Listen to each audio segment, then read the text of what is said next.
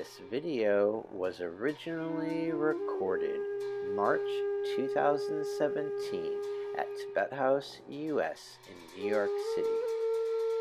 Tune in as Sharon Salzberg returns to Tibet House this September with Professor Thurman and Dr. Mark Epstein. To learn more, please visit tibethouse.us. Good morning. So I believe they're still out there. I didn't actually look when I came in, but last night I left some postcards on the desk right near the bookstore, which are free. Somebody had them made for me. I don't know if anyone still uses postcards, but they're actually postcards. You can send it to someone in the mail, and it's just got some nice graphic and a nifty saying on it. And also I left flyers for a retreat I'm doing in early March at the Garrison Institute. The title of the retreat is People Who Care for People. So if you're in any kind of relationship, personal or professional, where you feel you are in that role. So it's a lot about the difference between empathy and compassion, compassion and burnout, some of which we're going to cover today. And I'm teaching that with three really tremendously wonderful guys from Baltimore. And there's a really meaningful amount of scholarship money available for that, and more coming soon. So check it out. So I think that's all still up there. How many of you were not here last night? Okay. I get to repeat myself somewhat. Well, we have a day which is fabulous and really very luxurious and great. Thank you for spending your Saturday with me here. We'll take a lunch break. Usually what we do is, given that several people have to go out and get food, and that can be a little slow, if we say an hour for lunch, we'll start with a half-hour meditation after. So as Bob Thurman always says, if you have a slow waiter or waitress, you don't have to get all angry and frustrated and freak out and come back all stressed out. You know, so whatever amount of time we set for lunch, we'll add theoretically that. And those of you who can get back, or you brought your lunch, or you don't want to have lunch, you know, we'll start with a half-hour sitting, okay? And we'll close by 5. So the topic is equanimity, balance, peace, perspective. When you call it those things, it sounds a little better, I think, than equanimity. And we're going to spend today also exploring the difference between reacting to something and responding to something, the difference between being balanced and being indifferent. And also, as I said, some of the difference between, I think you might have to turn me up a little bit since the window's open, and the difference between things like compassion and when compassion becomes overwhelm.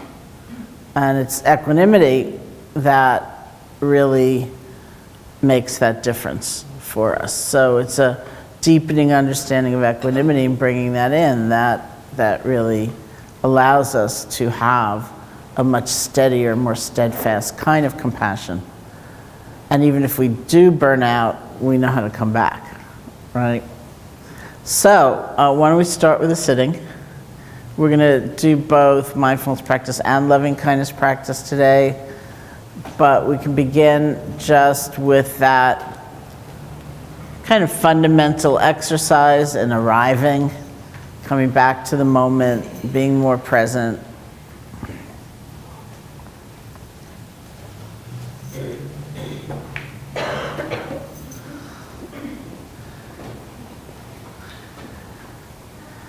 See if you can sit comfortably with your back straight but not like strained.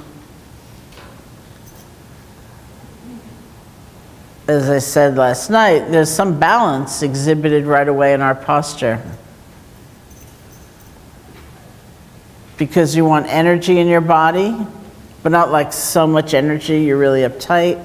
You also want to be relaxed and at ease, but not like so relaxed that you're way slumped over. So you feel your way into what feels like a balanced posture for you, and you can close your eyes or not. If you start with your eyes closed and you get really sleepy, it's fine to open your eyes and continue on.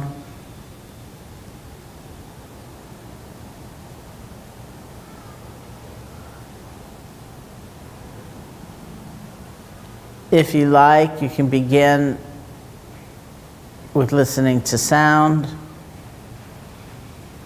just letting the sounds wash through you.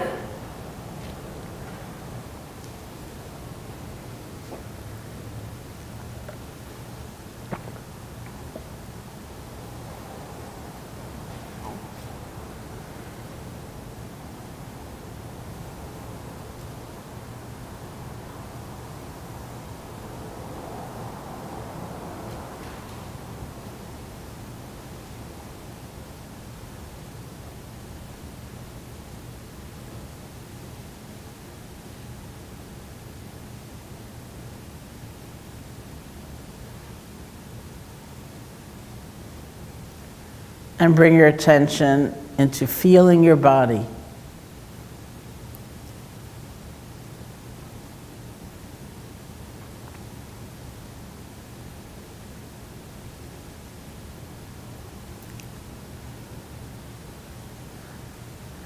And then the breath, just the normal, natural breath, wherever it's strongest or clearest for you, nostrils, chest, or abdomen.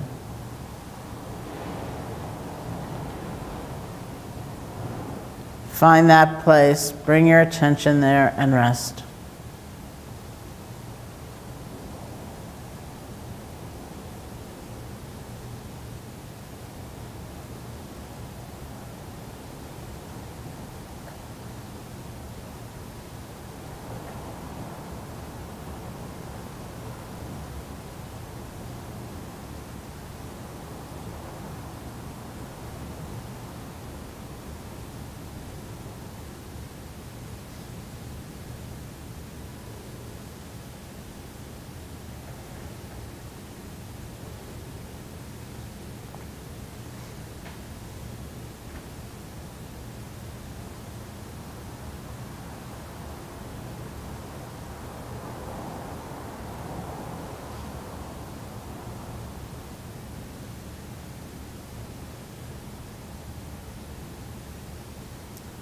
If you like, you can use a quiet mental notation like in, out, to help support the awareness of the breath, but very, very quiet.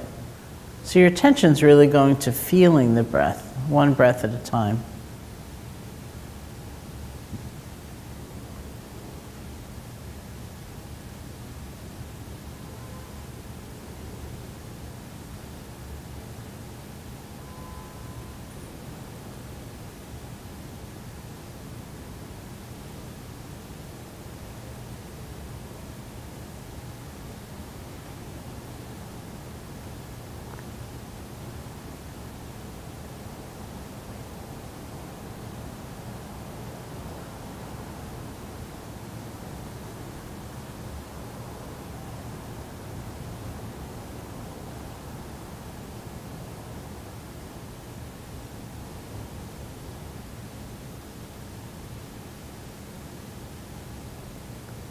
And you find your attention has slipped off, you've gotten lost in thought, spun out in a fantasy, or you fall asleep, truly don't worry about it. The moment of recovery, the moment of recognition, oh, I've been gone. Being able to gently let go and shepherd your attention back to the feeling of the breath, that's more important. So you realize you've been gone. See if you can let go without judgment, without feeling like a failure, and simply return to begin again.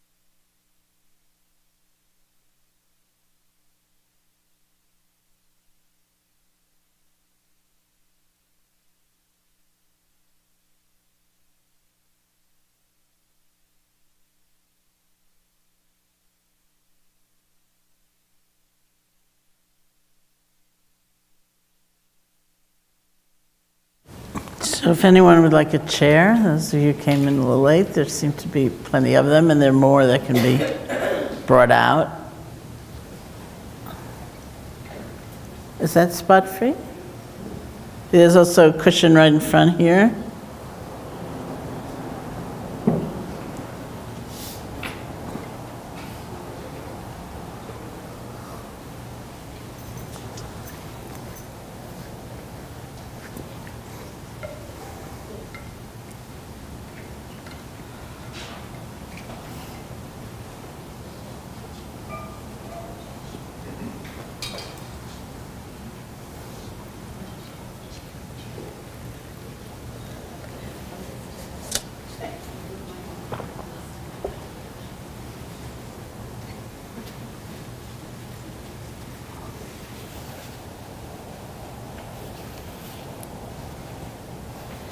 Hello. Hi.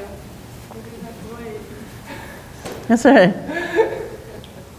Okay, so just to repeat a little bit briefly from last night, the word equanimity actually means balance. We can mistakenly take it for indifference, coldness, withdrawal, numbness, apathy. There are all kinds of things, all kinds of words that go on that list. But it doesn't actually mean any of those things. It means balance. So that is, in the context of mindfulness or awareness practice, that means the balance that leads to wisdom. It's developing a relationship with all of our experience, internal and external, such that there can be some very profound learning that happens, because we're not, let's say a certain emotion comes up, we're not immediately up in arms trying to get rid of it or ashamed of it or something like that. That allows the space to see more clearly into it, and that's true with anything. And in the context of qualities of the heart, like loving kindness or compassion, equanimity means the balance that's born from wisdom. So it implies applying our insight, our understanding, our perspective to a situation where we're trying to help or we're reaching out. Something like that, where loving kindness and compassion are very active, and yet it's very easy to burn out. It's very easy for that offering to become very conditional, like, get better, would you? Things like that. So the role of equanimity in that context is to bring wisdom, the voice of wisdom, into that kind of situation. Okay, so it's very difficult. I think it is an awkward word. It's easy to confuse it with balance. It's easy to think, for example, if you had equanimity, you couldn't say anything with any intensity. You have to be sort of extremely laid back in your mannerisms and so on. It's also easy, and many people have been in this situation, for someone else to insist on, like, high drama as a sign of caring. Whereas, you know, we would say, we can know from within, are we actually withdrawing, or are we really present and open, but not in a super reactive way? So there are lots of fine differences to be explored in this. And just like I was saying with compassion, even if our compassion leads to burnout, we learn how to come back.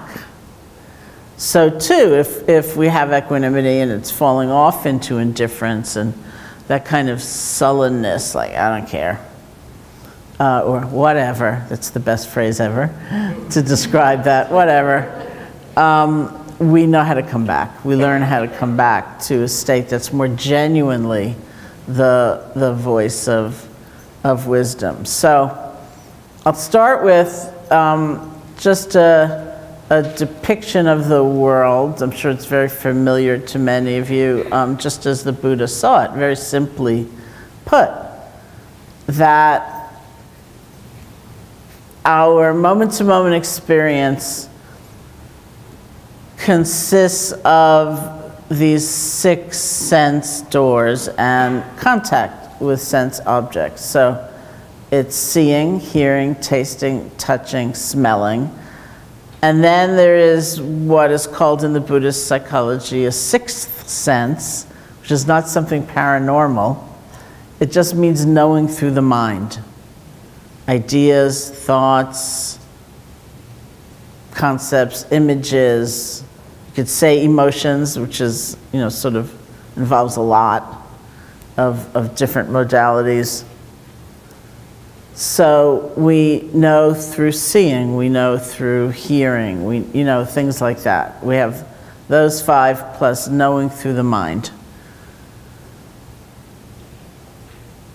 And it's said that in every moment of one of those contacts, points of contact through seeing a visual object, hearing a sound, and so on, there's a feeling tone that's associated with that for us, of pleasantness, unpleasantness, or neutrality.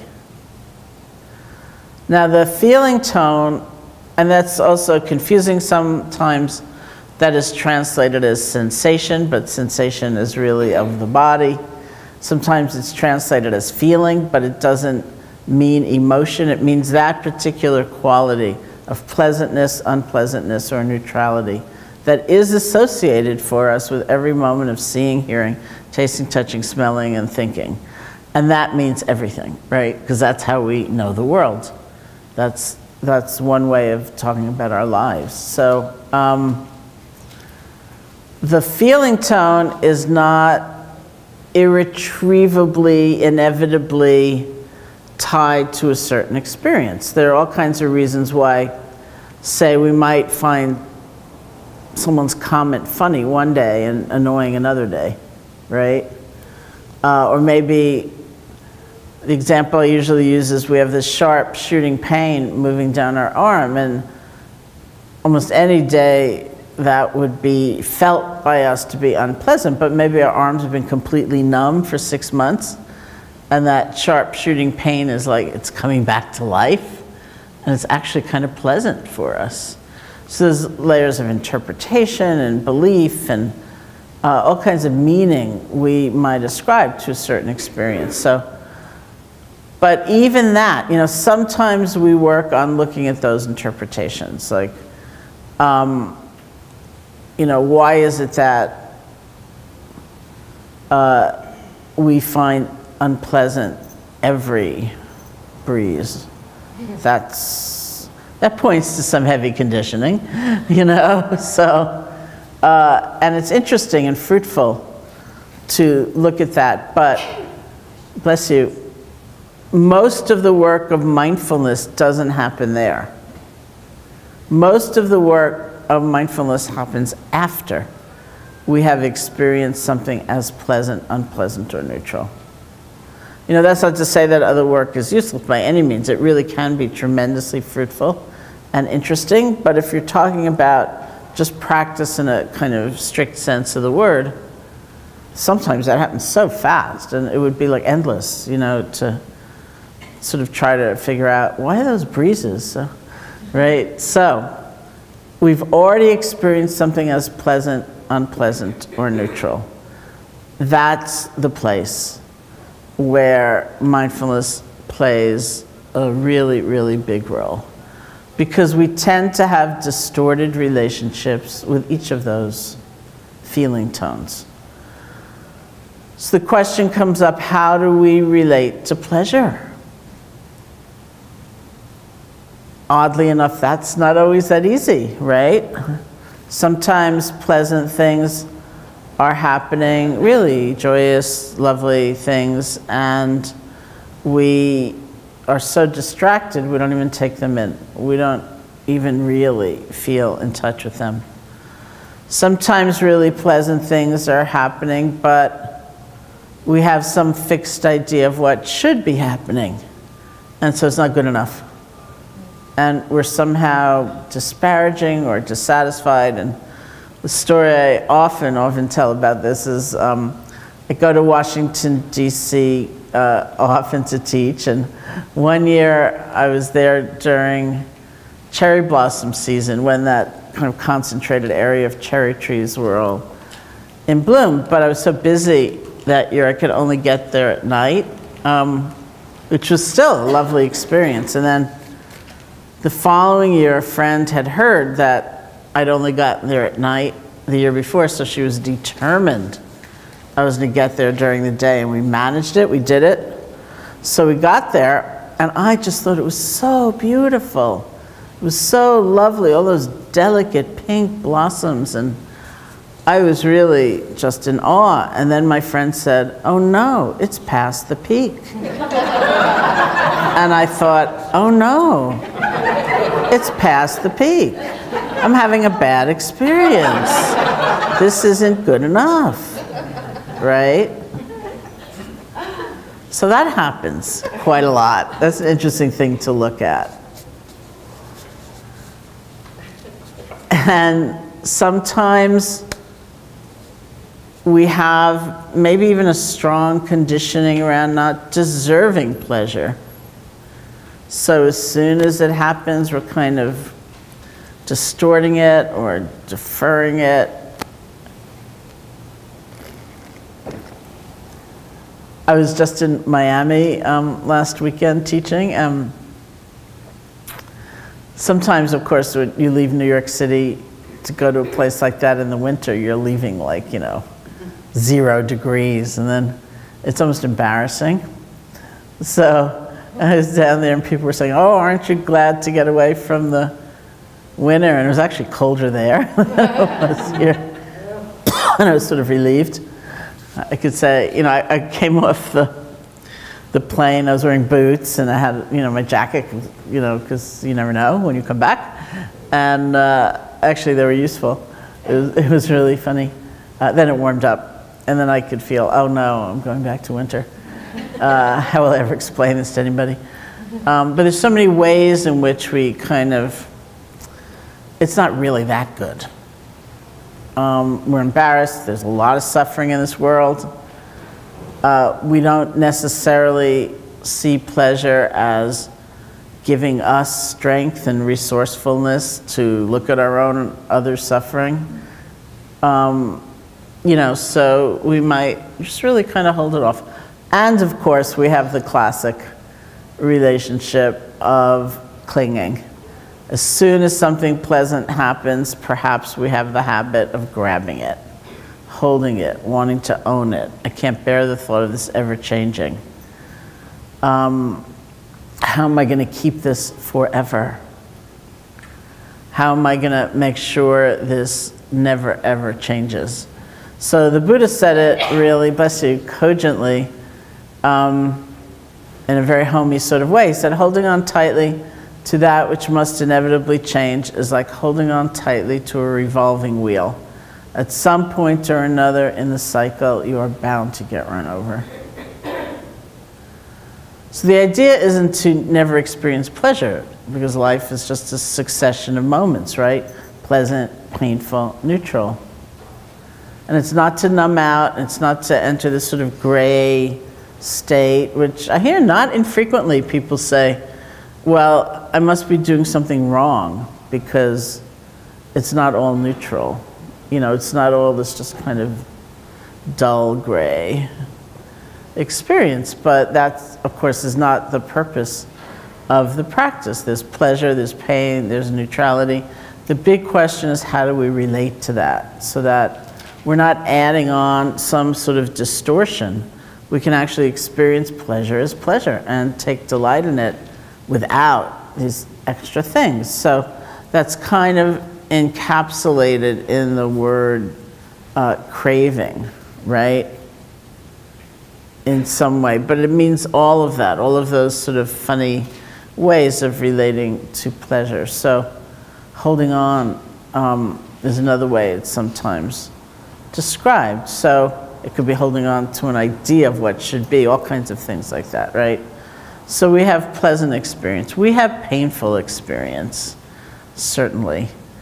And we tend to have a lot of conditioning around experiencing pain. If it's our own personal pain, it just seems wrong. I think this is personal conditioning for many of us. It's cultural conditioning. I think it's a big, big American thing.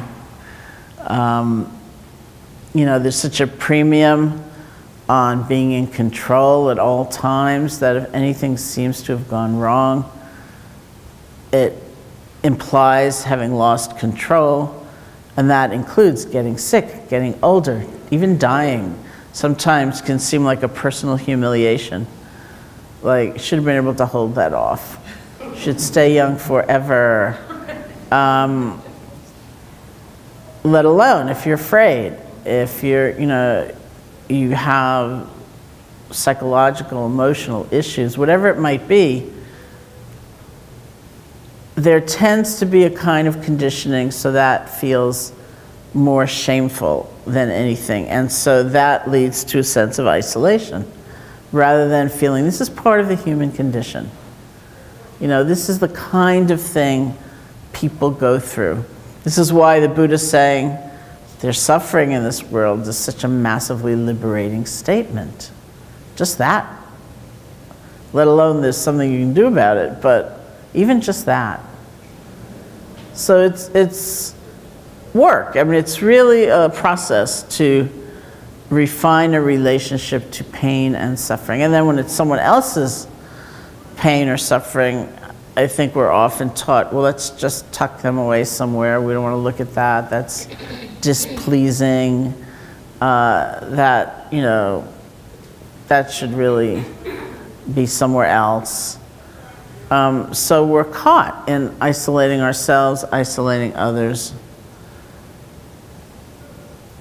And we have the possibility, instead of that, to actually experience pain in a more open-hearted and balanced way.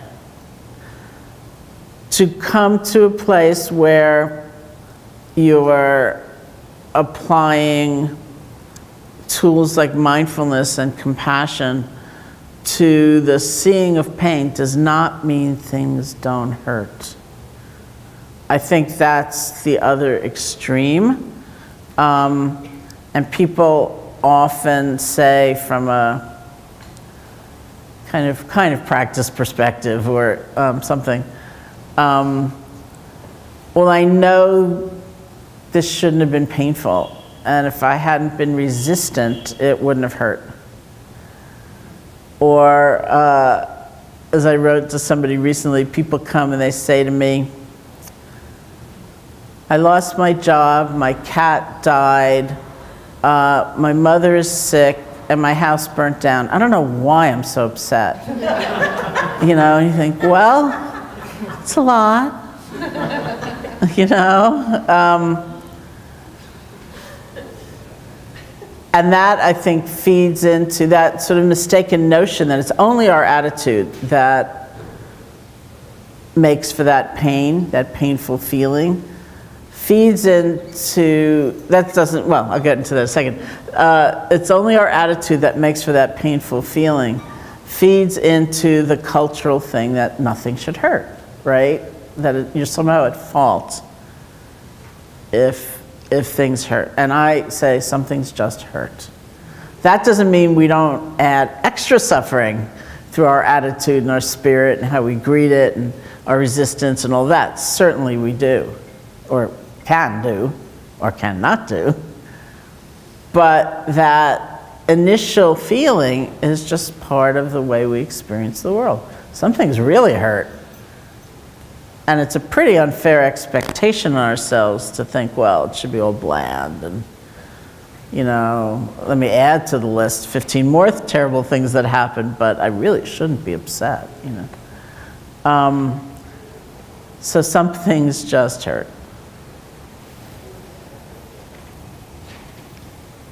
And we can learn, oh, look at all those ways I exacerbate that, and look at that habit, and look at that tendency to blame myself or feel bitter or isolate further or whatever it might be, or judge. that do make things much worse. So my favorite example of this, which I used here the other night, not last night, but earlier,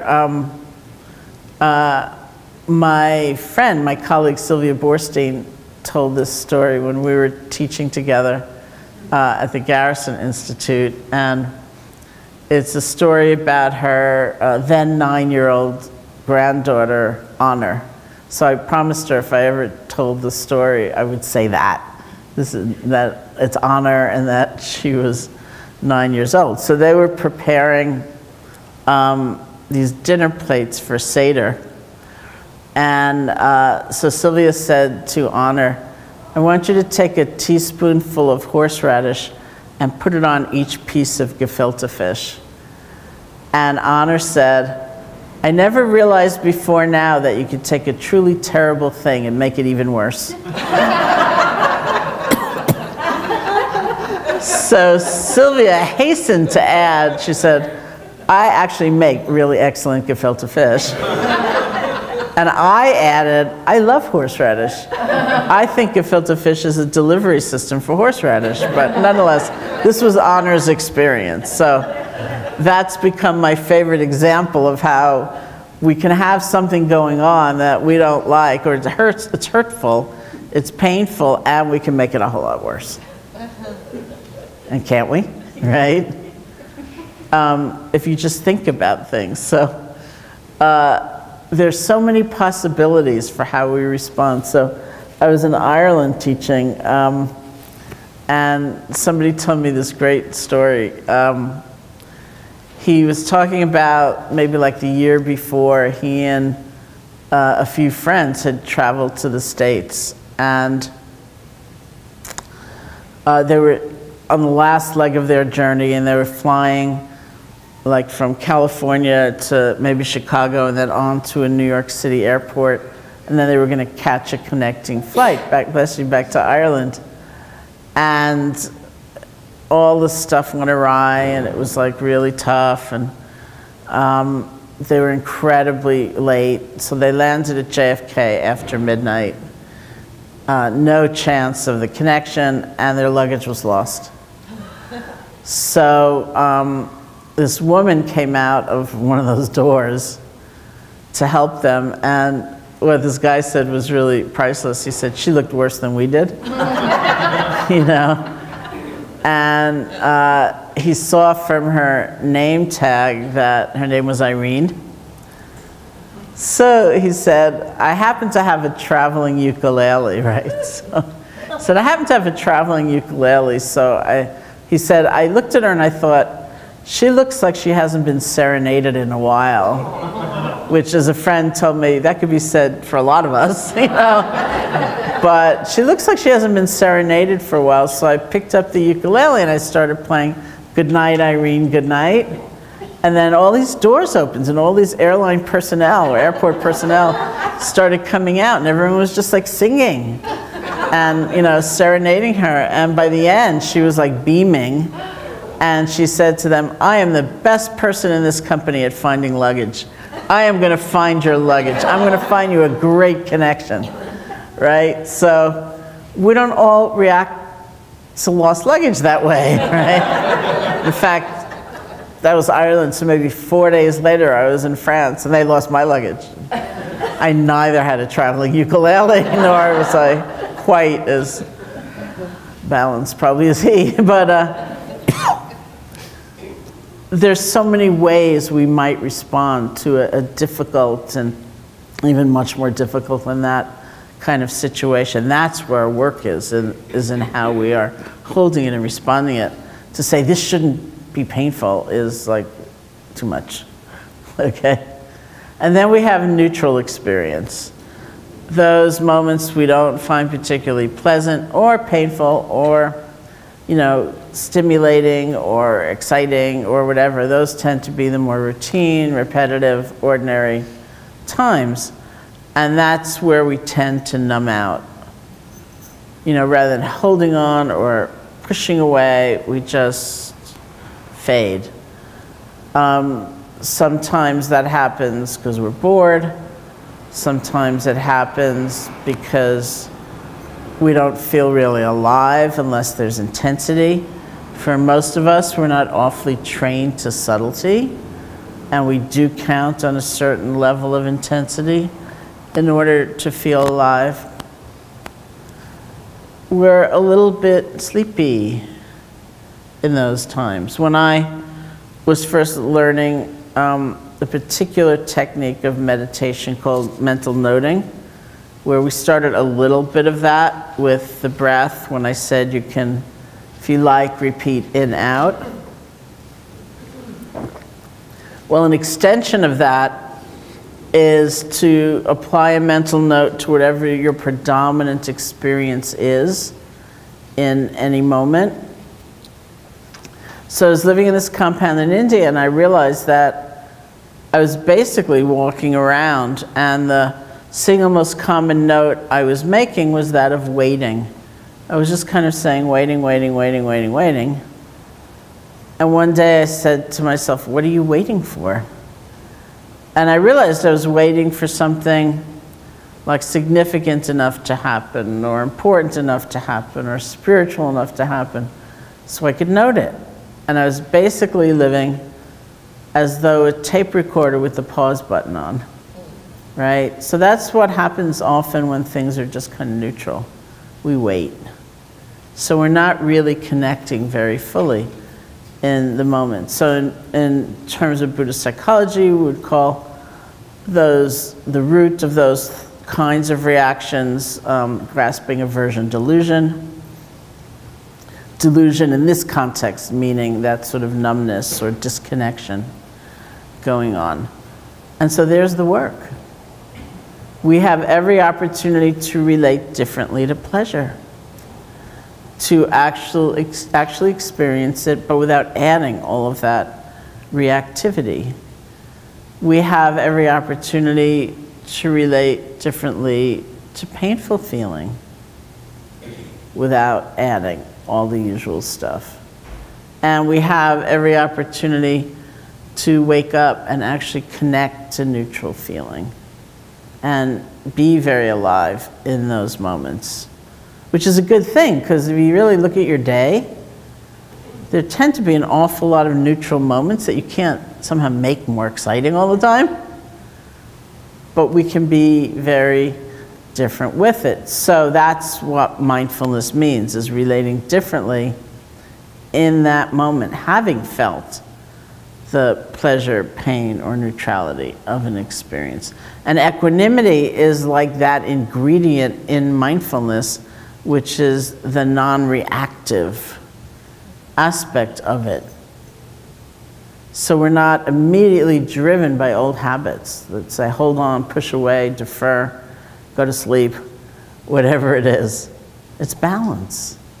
It's a balanced relationship to what is, and out of that balance we can make choice. I want to keep this, I want to leave this, whatever it is. Okay, so it will figure in every moment where we have the opportunity to maybe not add so much horseradish to the gefilte fish if you don't like horseradish. It's tremendously empowering. So equanimity, again, it doesn't mean indifference or coldness or not caring. It's having like this balanced relationship to what is, and we'll talk much more about it. So why don't we take a short break? You can just get up and stretch, go to the bathroom, whatever. We'll come back, we'll do another sitting, and we'll continue on.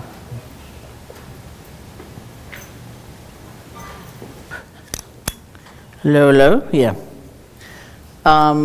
So the Garrison retreat got pushed a little bit into like December 10th-ish, whatever that, you know, it's a Thursday to a Sunday, so. And every year Sylvia says it's the last year she's gonna do it. And then it's so much fun, we book another year. But someday the last year will actually happen. I had a really funny experience on the flight to Miami. Because I had Wi-Fi, and so I was just doing email, and one of the organizations I'm involved in, and there are many, sent this email, and I had some rather strong views about the issue at hand, so I wrote this kind of, wasn't angry, but it was very strong email in response. And then we hit like this enormous amount of turbulence, and just like going up and down and up and down. And I thought, what if that was the last email I ever sent? I thought, I don't know how I feel about that as my very last email on this earth, and then for this lifetime. And then I thought, and it's not even like a conversation where somebody might say, oh, well, that was just someone's interpretation of her point of view. This is like a written record, you know? And so then I resolved, okay, maybe you should treat every email as though it might be your last email. Just keep that, it is true, isn't it? Yeah. Keep that in mind. I have a comment, it's not really a question. Yesterday, before I think she might give you the microphone because it's a little hard to repeat a comment. Okay. Like,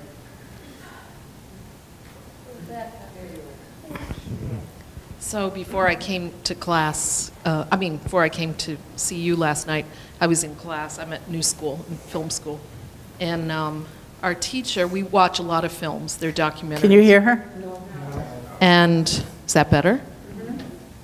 And so we watch a lot of docs and critique them. And so we watched something, and afterwards she said, "What did you see?" And I immediately launched into a critique. Well, the music was romanticized, and I even had that tone of voice. And she said, "Back up." She got me prepared for coming here. It was great. Back up. Tell me what you saw. Just what you saw. And I was taken back. And I realized how habituated I am to critiquing in that voice and with really not seeing. It was so brilliant. It was mindfulness at practice. I loved it. And it was just frame by frame by frame. Is it black and white, grainy? There was a man, a girl, you know. What a lesson. Yeah, no, that's fantastic. That's what I meant by, I think you have to maybe you have to turn me up a little too. I'm not sure. I'm okay? That's what I meant by saying when I stayed with a neuroscientist friend of mine, this woman named Amishi, down in Miami, and I was describing the process of communicating to this Burmese teacher because everything has to go through a translator and it's very formulaic. But really, one of the great benefits of his insistence on you describing things in a certain way was that you really had to leave the realm of interpretation and go to the realm of what you saw. And so that's what Amishi called data, right? He said, I get that. You just want the data. And it's very intriguing to hear oneself and witness it in others. I had a terrible morning. Well, what does that mean? You know, what happened? And in the world of meditation, where we so often don't necessarily have all the information, because there's a body of knowledge, you know, and so a very common thing, as an example, speaking of balance, you know, a very common thing is for people to say, had a terrible morning. Well, what does that mean? Well, I couldn't concentrate at all. But what was your actual experience? And then there is an experience because, as many of you know, there's a lot about meditation practice that is really working with balance, so that we are deepening calm, tranquility, peace, relaxing. At the same time, we are strengthening energy, interest, alertness, right? It's both. And the goal is to strengthen both and have them in a kind of balance. But that's not always the case. Just in the course of time, You may have one or the other side at a certain phase be stronger. So when the calm, concentration, peaceful side of things is stronger than the energized, alert, interested side of things, then we fall into a state that classically is known as sinking mind. I call it the ooze. We just kind of ooze along, and it's pretty peaceful, but it's not very sharp, right? And it's not a bad state, because part of that equation, part like the tranquil side, is really happening. It's just out of balance. So what you need to do is pick up the energy. So that's why in something like mindfulness practice, we say things like try mental noting. Don't just feel the breath, actually use a word, in, out, because that picks up your energy. Or do something even just mechanical, like open your eyes. Or take a few deep breaths and then allow the breath to become natural. If you're doing loving kindness practice, which we're going to do this afternoon, rather than resting our attention on the feeling of the breath, we rest our attention on the silent repetition of certain phrases, like may I be happy, may you be happy, things like that. And here too, we can fall into that sinking mind sort of state. But I find because it's verbal, we know what those phrases mean, we often pick up on that state sooner, because what tends to happen, bless you, is that the phrases get garbled. So I used to sometimes find myself in Burma, where I first did this practice really intensively, repeating, you know, may you be filled with suffering. May you, trying to go, no, may you be free of suffering, right? But once I found myself repeating, may I fall asleep, right? So that streamy, sluggish kind of state might not be a sign you have no concentration. It might be a sign you have more concentration than you have energy, but people always come in and say, oh, I couldn't concentrate. Right, that's why you need the data to actually find out, okay, oh, this was your experience, then, you know, that may not be calling for more tranquility, more calm. That might be calling for get up and do walking meditation or something like that. So it's a really powerful exercise for oneself, even if you're not describing something to someone else, to see if you can come back to, oh, this is what the experience actually is. So, okay, is there anybody else before we go on? Although now the microphone's disappeared. Anybody? Okay, she's gonna bring you the microphone. Thank you so much. We got left on the question of, does this work?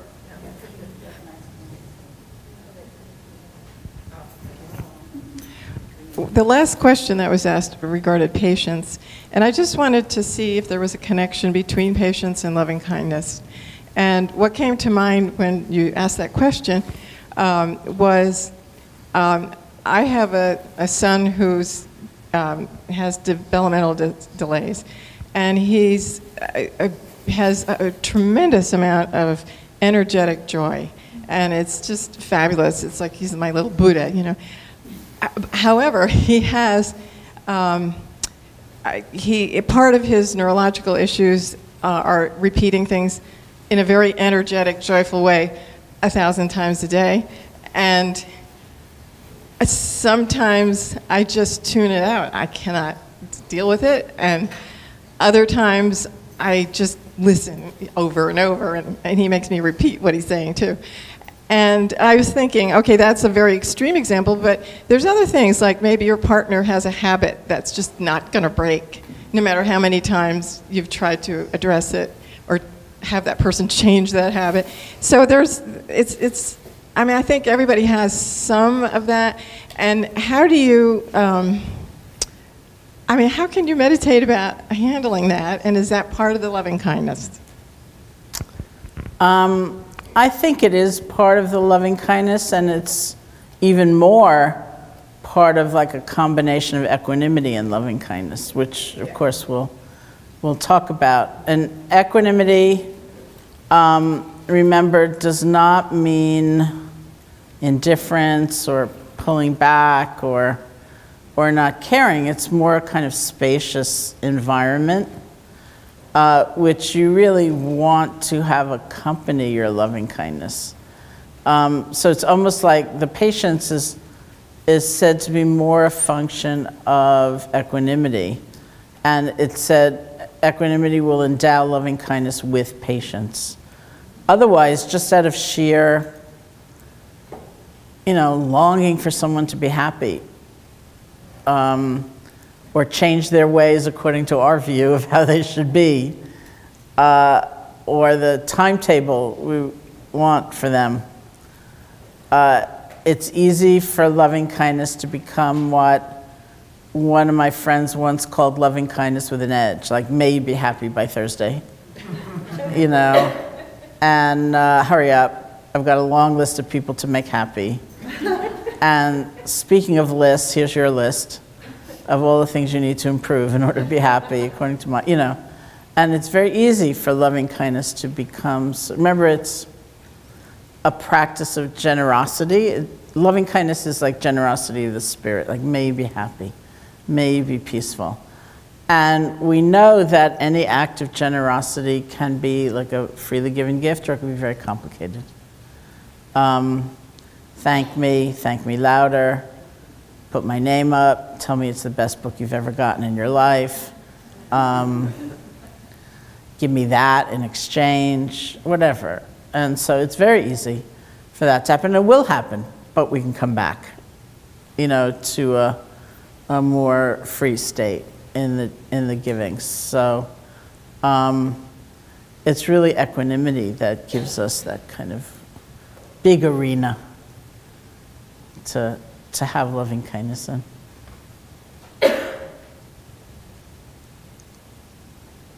And well, we're about to launch into loving kindness, so. Anybody else before we?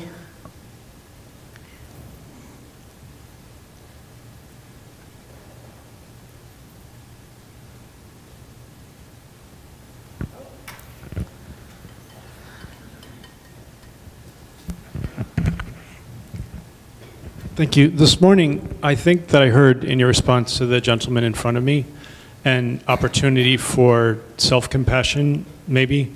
I have two coworkers, both of whom are subordinates, one who's considerably older than me and one of whom's considerably younger. The younger one has self-esteem issues, and I care deeply for both of them, and so I was having a conversation about the younger one with the older one. And I said, it was sort of like a eureka moment. I said, I would like to help him, but I cannot walk his path for him. He has to do that on his own. And so there's an element of patience involved, and the fact that I know that I can only do so much for him doesn't mean that I care less. So the self-compassion angle might be realistic expectations. So you would like to save the whole world, but expecting more from yourself than it's possible to give seems like a trap in a way. Yeah. Yeah, no, that's great. Almost the definition of equanimity is exactly what you said. There are these four qualities that are normally taught together, so I'm going to go through them, which I did last night as well, but I'll obviously do it more extensively today. The first is loving kindness, the second is compassion, the third is sympathetic joy, or having joy in the happiness of others, and the last is equanimity. And each of them can be developed in terms of meditation through its own distinct method, or more commonly, we take one vehicle like loving kindness and we do all four through that one vehicle. So if you are doing equanimity on its own, it's the repetition of certain phrases, bringing our attention back when our minds have wandered, and thinking of different beings we have different relationships with. So somebody we feel close to, someone we hardly know, and so it's the repetition of those phrases in relationship. And the phrases are almost exactly what you just said. The classical way it's phrased is not something everybody likes because it uses the word karma, and that's so hard to understand. It can sound a lot like victim blaming, which it's not meant to be, but it's really meant to be exactly what you said. So the phrase classically, if you're choosing to do that particular practice, is all beings are the owners of their karma. Their happiness and unhappiness depends upon their actions, not upon my wishes for them. So again, it takes a very exquisite understanding. Doesn't mean you're cold or uncaring. It means you realize there are limits to what I can do. I cannot get into your head.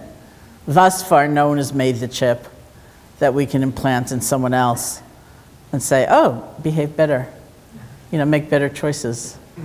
Don't do that, do this, right? And so there is a limit to what we can do, even, which doesn't take away from our love and effort. It actually sustains it. So because a lot of people don't like the word karma, it's so easy to misunderstand. Very commonly, if you are pursuing that as its own methodology, it'll be more like what you said. The idea is not to be cold, but to understand, like, it's just not going to happen that you can get in someone's head and make them all happy, according to your lights of what they need to do. It's not going to happen that you're going to be able to change the entire world according to your wish. That doesn't mean you do nothing. It actually encourages what you can do. Because there's also this element of not knowing. That's part of equanimity, is that we think what we see in front of us is the end of the story, and it may not be the end of the story. It so likely isn't. What we see in front of us is what's in front of us. And we can have a sense, even if we can't see the bigger picture, we can have a sense of a bigger picture. And this is the way in which I really am convinced, I'm very confident that we need to do the good that's in front of us, because we don't know where it will all go. And I'll talk more about that in a minute too. But so it's some sensibility like that. That's exactly what equanimity is about. I will love you, I will care for you, and would that the universe was designed differently, and I could just sort of like use a remote control. I like to think it would be a much better world. It would be terrible if it was worse, or the same. But I like to think if I was in charge of everything, it would be a lot better. And I might be right, but it ain't going to happen.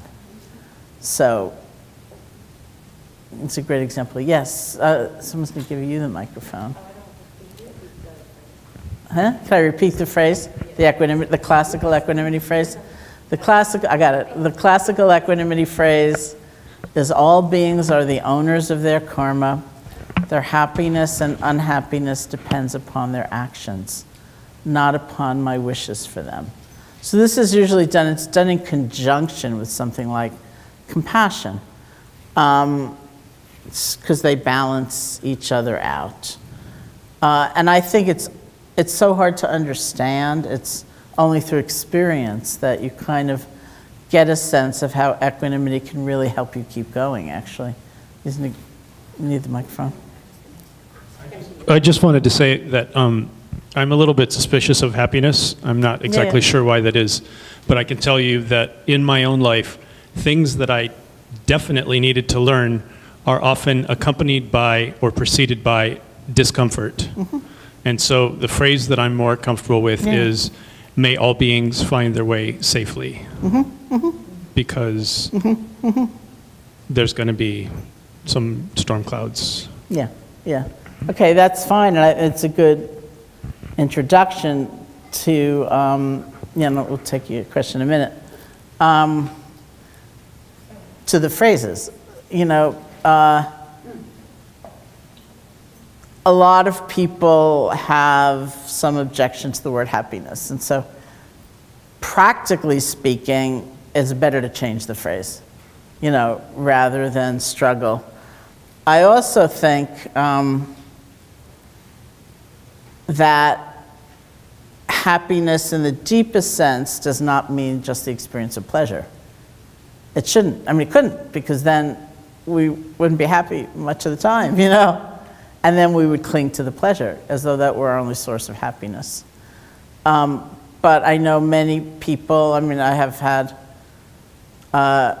one book with happiness in the subtitle that was Loving Kindness, The Revolutionary Art of Happiness, and 2 books, you know, Real Happiness and Real Happiness at Work. So I've toured the country proclaiming the joys of happiness. And I know that it's not easy. For many people, that word implies just the endless pursuit of pleasure, something superficial, something conflict avoidant, trying to disdain pain or leaving it aside, which could never happen anyway.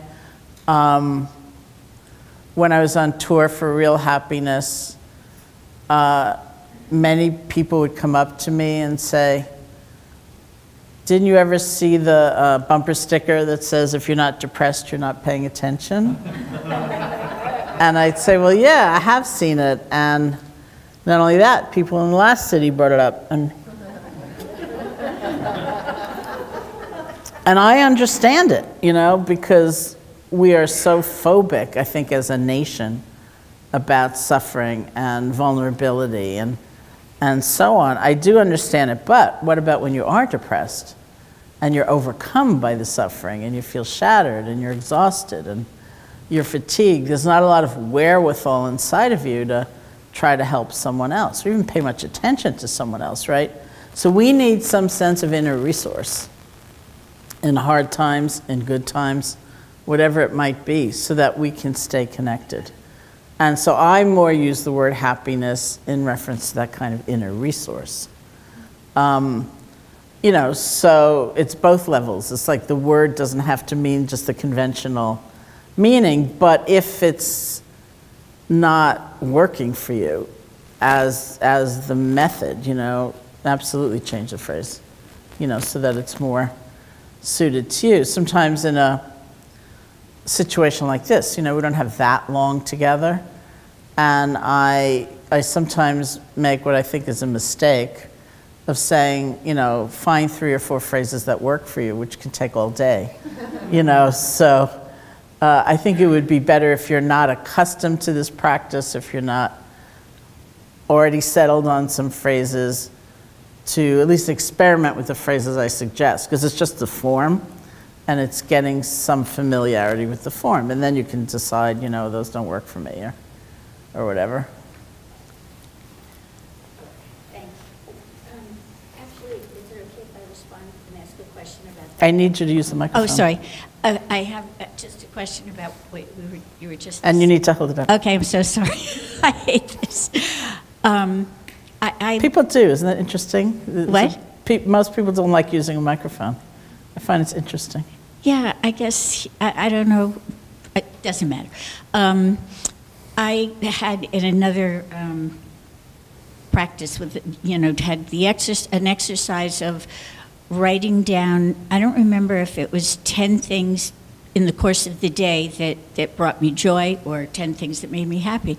And it was a great exercise, because I took note of, I noticed, I would stop and I paid attention, and it didn't seem, it wasn't things like, oh, I found $1 on the street. It wasn't, it was like walking out my door and feeling, oh, it's cold, but it's crisp and it's not damp, and, you know, or, oh, my cat's in the cutest position, you know, and that, I know that's not an inner resource. I was very depressed at the time, I want to say, and I have clinical depression. You know, there's something between that deep and the very superficial, like more chocolate cake, you know? Is that right? I mean, yeah, not well, right, but that's important too. I don't think that's, I think the kind of joy, the noticing that you are describing is part of what gives us a sense of inner resource. Okay. You know, because it's very easy to feel deprived and depleted, and we don't have enough, and we are not enough, and So actually making note of the joy, because it's so different from how we might normally be conditioned, is an excellent exercise to do, and it will help nourish that sense of an inner resource. So it's great. It also reminds me of, some of you probably know this, you understand this much more than I do, there's a current psychological term that's being used more and more called savoring, right? Which is, are you excited about that? You're looking around. Someone mentioned it at lunch. Yeah, savoring. So yeah, lunch is a good time to mention it.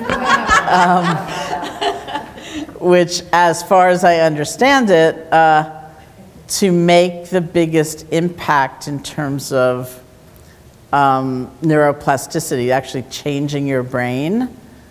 So to have that kind of effect on your body-mind complex, you can't just kind of, oh, that's a nice photo. You have to like take a moment and go like, wow, look at that. And that it's actually that moment of savoring that has the rewiring effect. For a certain amount of time. For a certain amount of time. I don't know the length. What's the time? 12 seconds. 12 seconds. Thank you. Okay, so that's not that long to ask of ourselves to savor something. 12 seconds. I think we can do that, right? Let's see. Wow. Well, that's not short. Eight Mississippi. Yeah, really. But it's also saying. Yeah, it's like, wow, look at that. That's kind of incredible. Or how lucky is that? Or I get to enjoy this. Or I just find that interesting too. And so some people have an objection to the word happiness, not only because it's seen as superficial, but it can be seen as selfish. And this, I think, also feeds into a much deeper understanding of loving kindness practice, because if you think of happiness more as that sense of inner resource, savoring something, building that inner resource, taking the time, not only fixating on what's wrong, not ignoring what's wrong, but not only fixating on it, but making the effort to take in what we have to be grateful for, or what's good, or the good within us, bless you, or the fact that we live in a world of change. That's not all bleak, you know, that's also kind of good. That there's renewal, there's movement, there's opportunity, there's doors opening. Having that kind of bigger picture, which builds this sense of inner resource, is not a selfish thing, because nobody can just go on and on and on and on. It's just not realistic.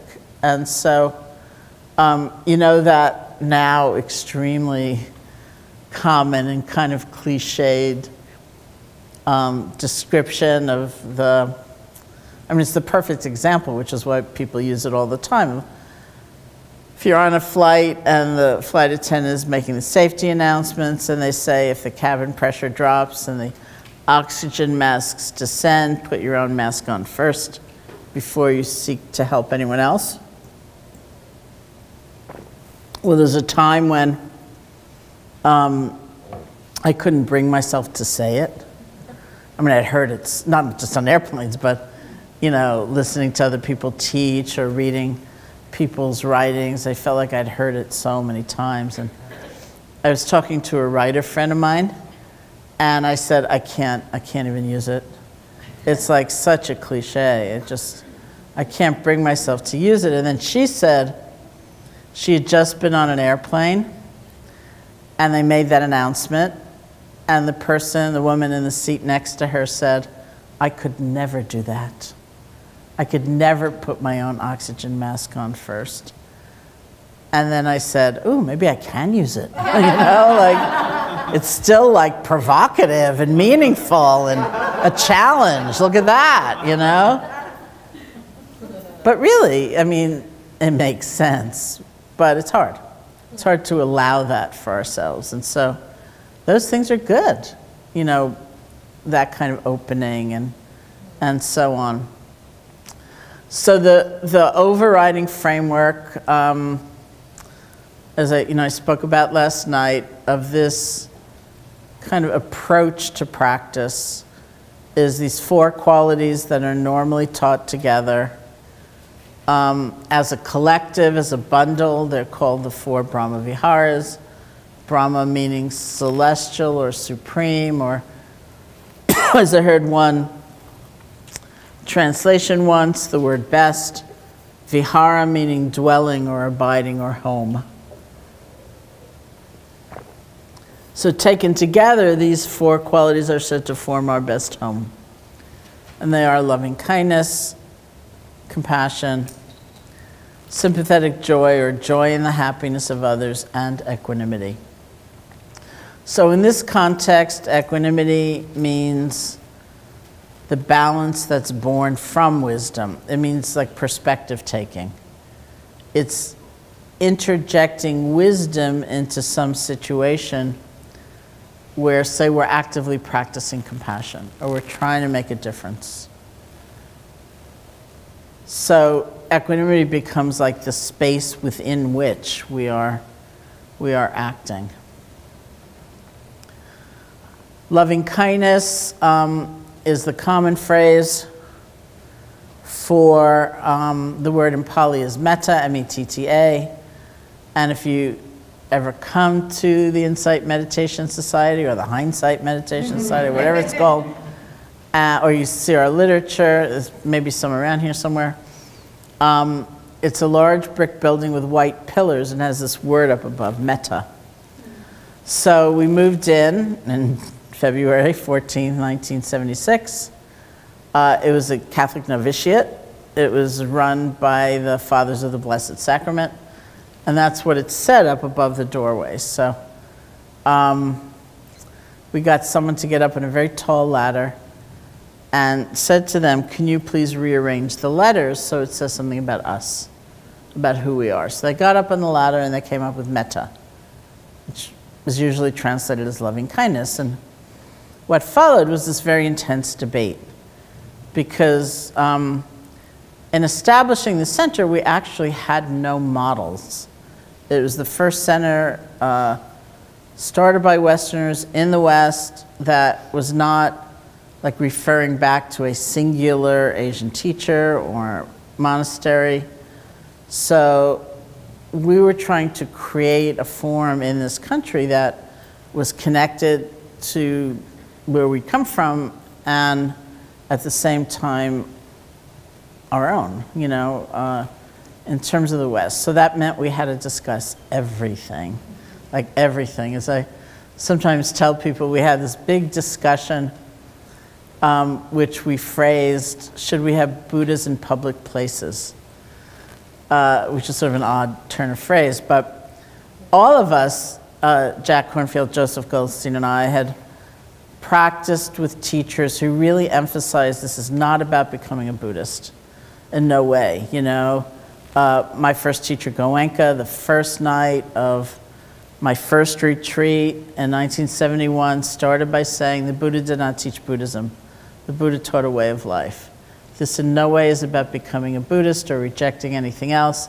This is about the power of your own awareness. So that was like the ground out of which we'd all come. And at the same time, there's a history, you know. There was a teacher who was the Buddha 2,600 years ago. There's this vast, amazing body of knowledge born of his realization and his communication of that realization. So as I was teaching loving kindness a few years ago somewhere, and somebody said to me, wow, this is such incredible stuff. When did you make it up? And I said, well, actually, I didn't make it up, you know, and you're lucky I didn't make it up. You know, so to have Buddha statues is a commentary on you are lucky these people didn't just make this up. You know, so that was the argument for, and then there was the argument against. And we just went back and forth. And then this U-Haul truck arrived one day, and it turned out that when Jack was in the Peace Corps in Thailand, he'd done a lot of shopping, and he had all these Buddha statues that were in his mother's attic in Maryland, and he just decided to bring them up. So all of a sudden we had Buddha statues and put them around. They're still there, you know, 40 years later. So we just had to discuss everything because we couldn't figure it out easily. So that was the big debate. Should the word metta stay up there on the front of the building? It's not English. We're not in Asia anymore. Nobody knows what it means. Why should we have a word nobody knows what it means? And finally, the point of view, at least thus far, that wanted it to stay up prevailed, and I was very happy because that was my point of view. So I just like it when somebody like calls for directions, and whoever answers the phone can say it's a large brick building with white pillars, and it's got this word up above, metta. And then they usually say, what does that mean? And we say that means love, or that means loving kindness, which I think is a beautiful representation of ourselves to the world. So loving kindness can be an awkward term. By the time I finish, I'm going to be writing haiku, I think. I'm losing words all the time. Or else volumes and volumes and volumes, trying to explain every word.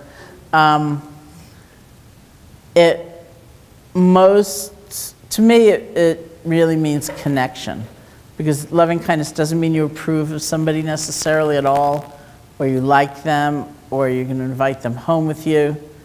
It means there's a heartfelt sense of connection, which isn't always pleasant, you know, but it's kind of the truth that our lives are intertwined, that all of our lives have something to do with one another, no one left out, that we live as part of this network.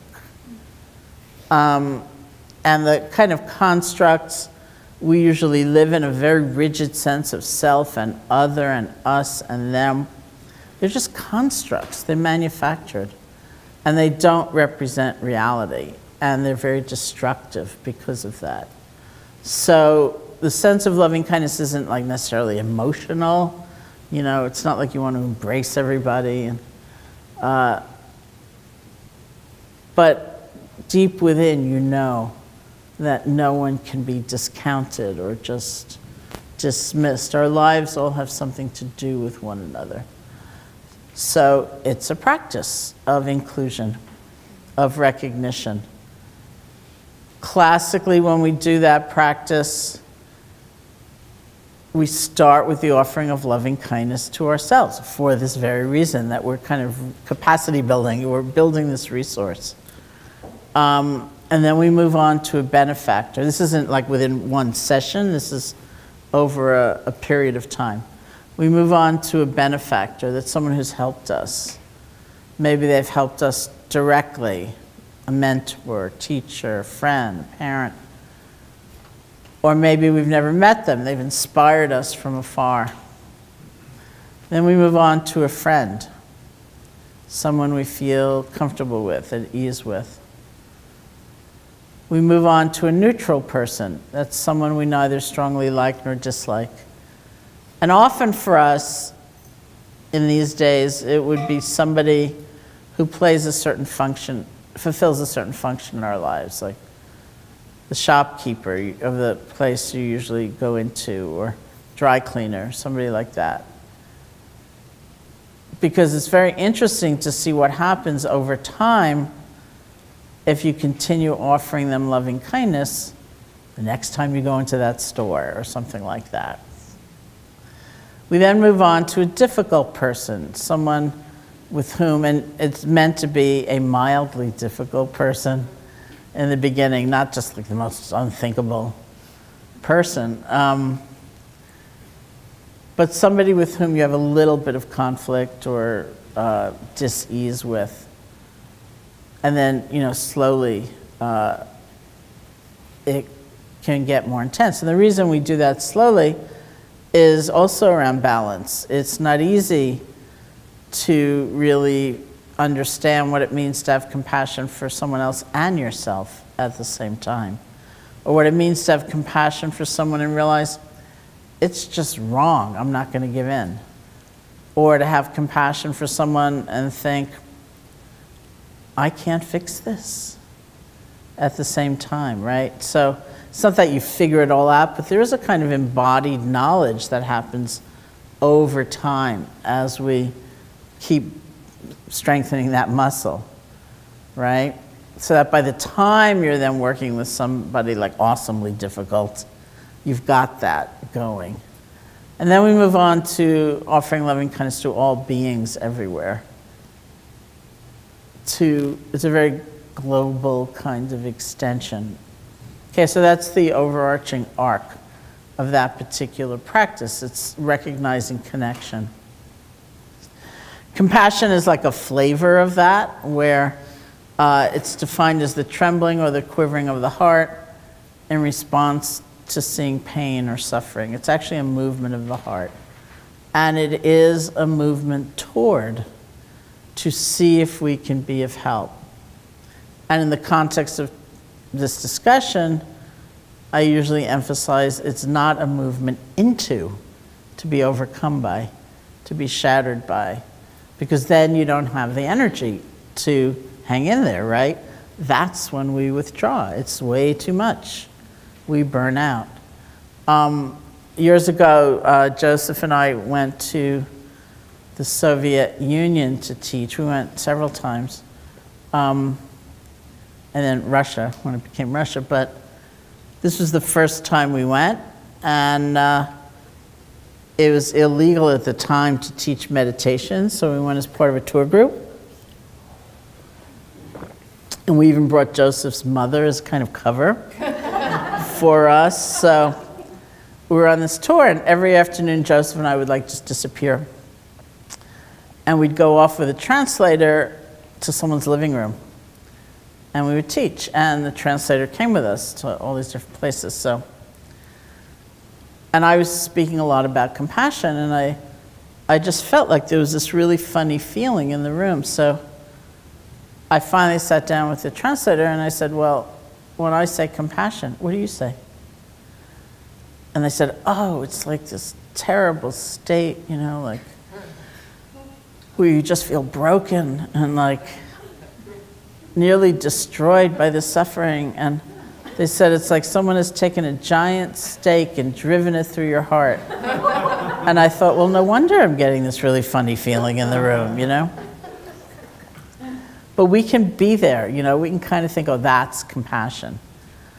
But common sense tells us that's not effective long term, right? Because all you want to do is go to bed. It's too despairing, it's too much. So we need something that is that sense of inner resource. And again, I don't want to imply we never go there. I mean, of course we go there, but we can also learn to come back, right? Instead of saying, oh, this is where I want to be, this is where I need to be, right? With some kindness toward ourselves and others, we can say, okay, I need some resource building here, or something like that. So compassion is the trembling or the quivering of the heart in response to seeing pain or suffering. It's a movement toward, to see if we can be of help. Sympathetic joy is being able to look at someone else's happiness or good fortune and not getting lost in jealousy or envy, but actually being happy for someone else's happiness. And this can be very challenging for us, not for everybody. As I also said last night, some people just have this quality naturally, and I find that so amazing. Something great happens for you, and they're just so happy for you. But for most of us, it is actually a training, because we have some big assumptions about life we need to challenge in order to get there. So those assumptions: happiness is a limited commodity in this world. The more someone else has, the less there's going to be for me. And as I said earlier, you have everything and you will forever. And I have nothing and I will forever. So clearly the big problems with that, several. The first is nothing is forever. The second is it is so unlikely I have absolutely nothing, or that you have absolutely everything. And there's this very funny assumption, it's kind of hard to put into words, and it's sort of like that prize, that praise, that accolade was heading right toward me, and you stole it. And if you hadn't done that, it definitely would have come to me. It was only your intervention that kept it from coming to me. It's sort of like, many of you will not remember, this television show, The Millionaire. Yeah. So there used to be this television show where these guys were driving around in a car with $1 million check to give it to somebody. So that's the feeling. It's like they had my address and they were coming right to my place, but you like kidnapped them. And you got the $1 million and not me. So sometimes, of course, we are in direct competition with somebody. We are applying for the same job, or we're applying for the same grant. If you get it, I don't. But a lot of times it's not like that. But we feel exactly as though it were like that. You stole it from me. You kept me from getting it. And sometimes that is so illogical, but we feel it anyway. Right? So in order to cultivate or strengthen sympathetic joy, we end up challenging those assumptions. They come up, we see them, we feel them. And we get to see through them and start to dissolve them. And it's such an enormous state of relief, because all that resentment doesn't dim the light of what someone else is experiencing anyway. It's not like it works, which we can then feel guilty about, I suppose, But it doesn't even work. It just makes us miserable. So sympathetic joy is the third of these qualities. And the last is equanimity. So in this context, equanimity is the balance born from wisdom. It's perspective taking. It's remembering nothing is forever. It's remembering it is so unlikely I have nothing. Let's take a look at what I have. It's remembering I'm not in control of this universe. I will do everything I can, and can't guarantee. It's like, remember loving kindness? Actually, the first three are all practices of generosity. They're practices of like generosity of the spirit. May you be happy. May you be peaceful. And like any gift, you cannot guarantee how it'll be received. You might have a beautiful motive and you decide, oh, I'm gonna like make this amazing cup of tea for somebody.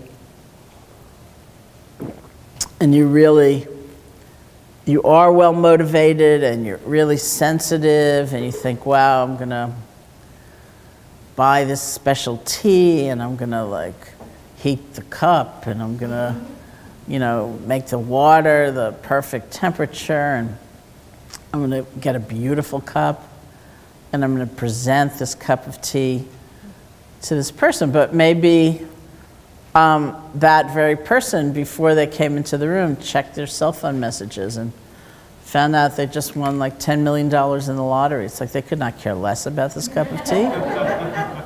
And they sort of nod and walk away. And so what happens? Usually what happens is we're devastated. We don't necessarily stop and think, maybe they've got something going on, or I did the best I could, right? The invitation actually in Buddhist teaching is, if you're trying to decide the integrity of an action, look back at your motive. Where was I coming from? And look at the skillfulness of the execution. Are there things to learn, Maybe I don't run up to somebody in the middle of their talking to someone else and hand them a cup of tea, right? Are there ways I might have said this that might be different? We learn skills. We learn from our mistakes. We learn from feedback. But to think that we will manage to do something perfectly so that the response will always be that's the best cup of tea I've ever had in my life, is not going to happen. You can't really say to somebody, I want you to come into the room 10:15, something's going to happen. And before you come in, I don't want you to check your cell phone, check your email, have a conversation with anybody, or have a single thought in your head. I want you to come in as a completely blank slate. Because life's not like that, right? Every moment in time is all these conditions coming together and coming apart. That's where we need equanimity. We offer. We actually don't know how it's going to be received. Now, I don't want to imply we don't care. Of course we care. We like to be thanked. We want somebody to say that's the best book I've ever read in my life. I mean, we're human beings. That's a natural human response. But the question becomes, how much do we care? Are we going to define ourselves and our action completely in the one realm we can do nothing about, which is how someone reacts? There will never be a time when everybody, without exception, praises us for a certain thing. It's like life isn't like that. So I go back to those 8 vicissitudes I talked about a little bit last night, which recognition of the vicissitudes is one of the main pieces of wisdom that gives rise to equanimity. Remember, equanimity is like the voice of wisdom. The 8 vicissitudes are the fabric of life, according to the Buddha, and that is pleasure and pain, gain and loss, praise and blame, fame and disrepute. Everybody has pleasure and pain in their lives. Gain and loss, praise and blame, fame and disrepute. So it's important to understand this isn't counseling toward apathy, like, oh, I don't care, And it's also not saying we won't have a response. As human beings, we'll have a response. We like to be praised rather than to be blamed. But how deep does it go? And are we going to kind of configure our whole lives around something that's totally unreal? Like only getting praise. So I like talking about praise and blame as the pair, because it's so interesting to me that it's exactly the same action. You write something, you say something, you do something that brings forth praise from some people and blame from others. So it's the same motivation, it's the same level of sensitivity with which you do it, or skill with which you do it, and people will have different reactions to it. So the story I usually tell is about when my first book, Loving Kindness, came out. If any of you ever see the hardcover version, you know it took a very long time for me to write that book. So someone on the back, either Jack Cornfield or Stephen Levine, said, "We've waited a long time for this book." And the other one said, in this long-awaited first book, and I think it was Joan Halifax who said something like, "Sharon Salzberg has finally given us," and I made the publisher take off the "finally." I thought that's too much. But it took me a very long time to write that book. And my whole life, from the time I was a child, I didn't want to be a writer and didn't really think I could do it. And it's about loving kindness. I've been teaching loving kindness meditation for like 10 years by the time the book came out. It took me a long time to write that book, and finally it was done. So for me, it was like a huge accomplishment. And I went to California soon after the book came out, and I was having lunch with somebody, and they said, "Oh, Sharon, you wrote that book in such a way, it's just like being with you. It's like sitting down and having a conversation with you." And I was so happy. I thought, there's probably not a nicer thing you can say to a writer than that. You know, what a beautiful, beautiful thing. And I was so jazzed by that comment that that night I was having dinner with a whole other group of people, and I brought up the comment. And someone at the dinner table said, well, that's not true. She said, it doesn't sound anything like you. It's nothing like being with you. And I thought, okay. You can be ecstatic at lunch and depressed at dinner, or you could take a moment and think, it's the same book, right? Written from whatever was motivating me at the time, with whatever level of skill I could bring forth. And one person had one reaction, another person had another reaction. And I would never want to pretend I didn't notice the difference. And of course we notice, and we care. But how much do we care? Do we stop? Because not everybody loved it or found it authentic. Or can we, I mean, we do look back at our motive and think, where was I coming from? We do look at the level of skill we were putting forth, but we cannot count on only praise. It doesn't exist in this world. And this goes back to even this really cute story from the time of the Buddha, which I love, where they say this man came to the monastery one day to learn something of the Buddhist teaching, and the first monk he came upon was this monk who had taken a temporary vow of silence. So when he was asked to say something of what the Buddha taught, he was silent. And the man got furious and he stomped away. So the same man came back a second day, came upon another disciple of the Buddha's, who was someone who was quite renowned, not just for his meditation practice, but for his theoretical knowledge. So when he was asked, he went into a very long theoretical description. And the man got furious and he stomped away. So the same man came back a third day, and he came upon another disciple of the Buddha's, this man named Ananda, this monk named Ananda. And Ananda, having heard what happened on the first day and what happened on the second day, was careful to say something, but not too much. And the man got really angry. And he said something like, how dare you treat such profound matters so sketchily, and he stomped away. So this group of people went off to see the Buddha, and they said, oh, Lord Buddha, this is what happened on the first day. This is what happened on the second day. This is what happened on the third day. What do you have to say? And the Buddha said, there's always blame in this world. If you say nothing, some people will blame you. If you say a lot, some people will blame you. If you say just a little bit, some people will blame you. There's always blame in this world. So can you feel responding to that with equanimity rather than apathy and not caring, and rather than being drawn in, thinking, I can't write, it's so clear, right? So it's a felt sense, it's an understanding, it's an experience. And we will go from one extreme to the other and kind of find our way back to more of that sense of balance. But that's what it's about.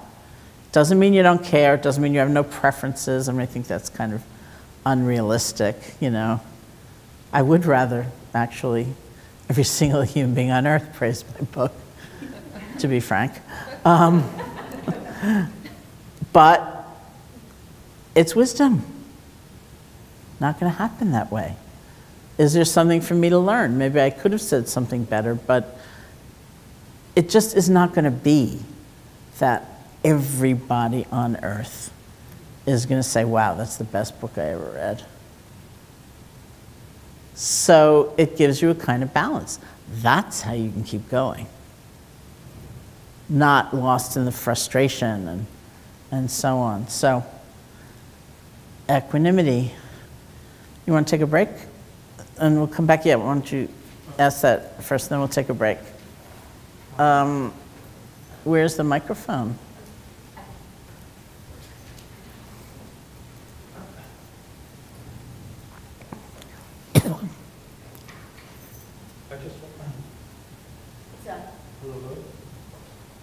Not on.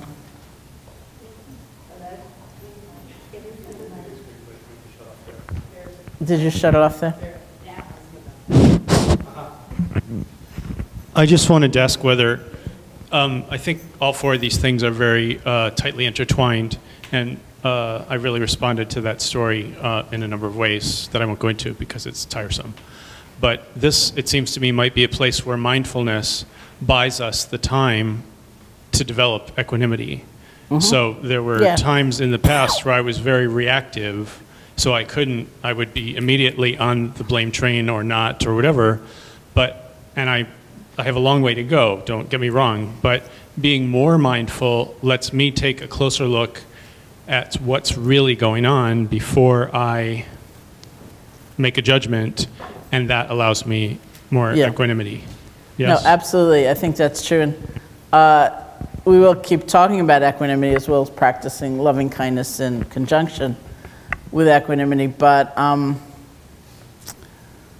mindfulness will give us the time. It creates the space to actually remember what we do know, like there's always blame in this world, or I did the best I could, or maybe I need to just listen and not react. Or people often ask, like, what do you do with hostile energy coming towards you? And the question isn't, of course it doesn't feel good. The question isn't making yourself act like it feels good, but how deeply does it enter?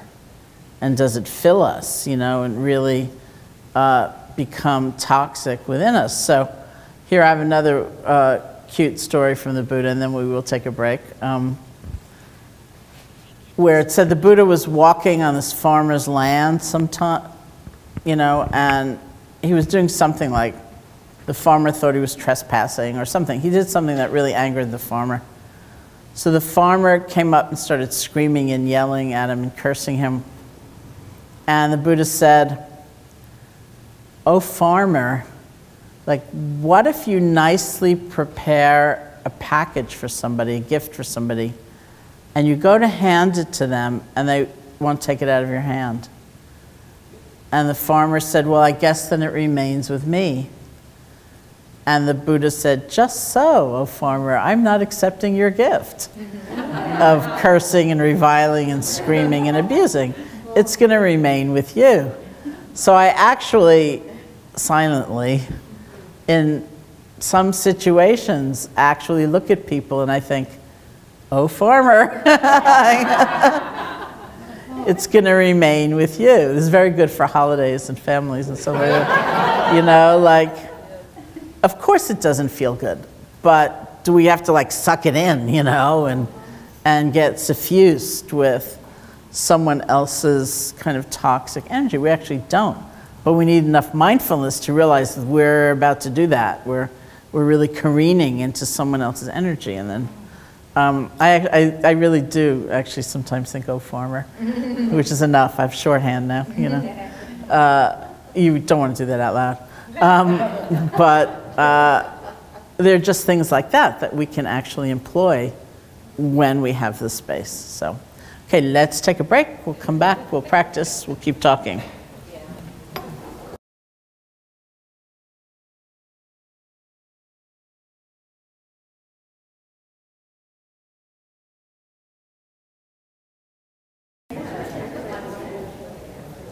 Okay. So we're going to sit and do some loving kindness, and then we're just going to keep talking and have a discussion about all kinds of things. Burnout's already come up, and someone remind me, I told you I'd tell you a story about hindsight.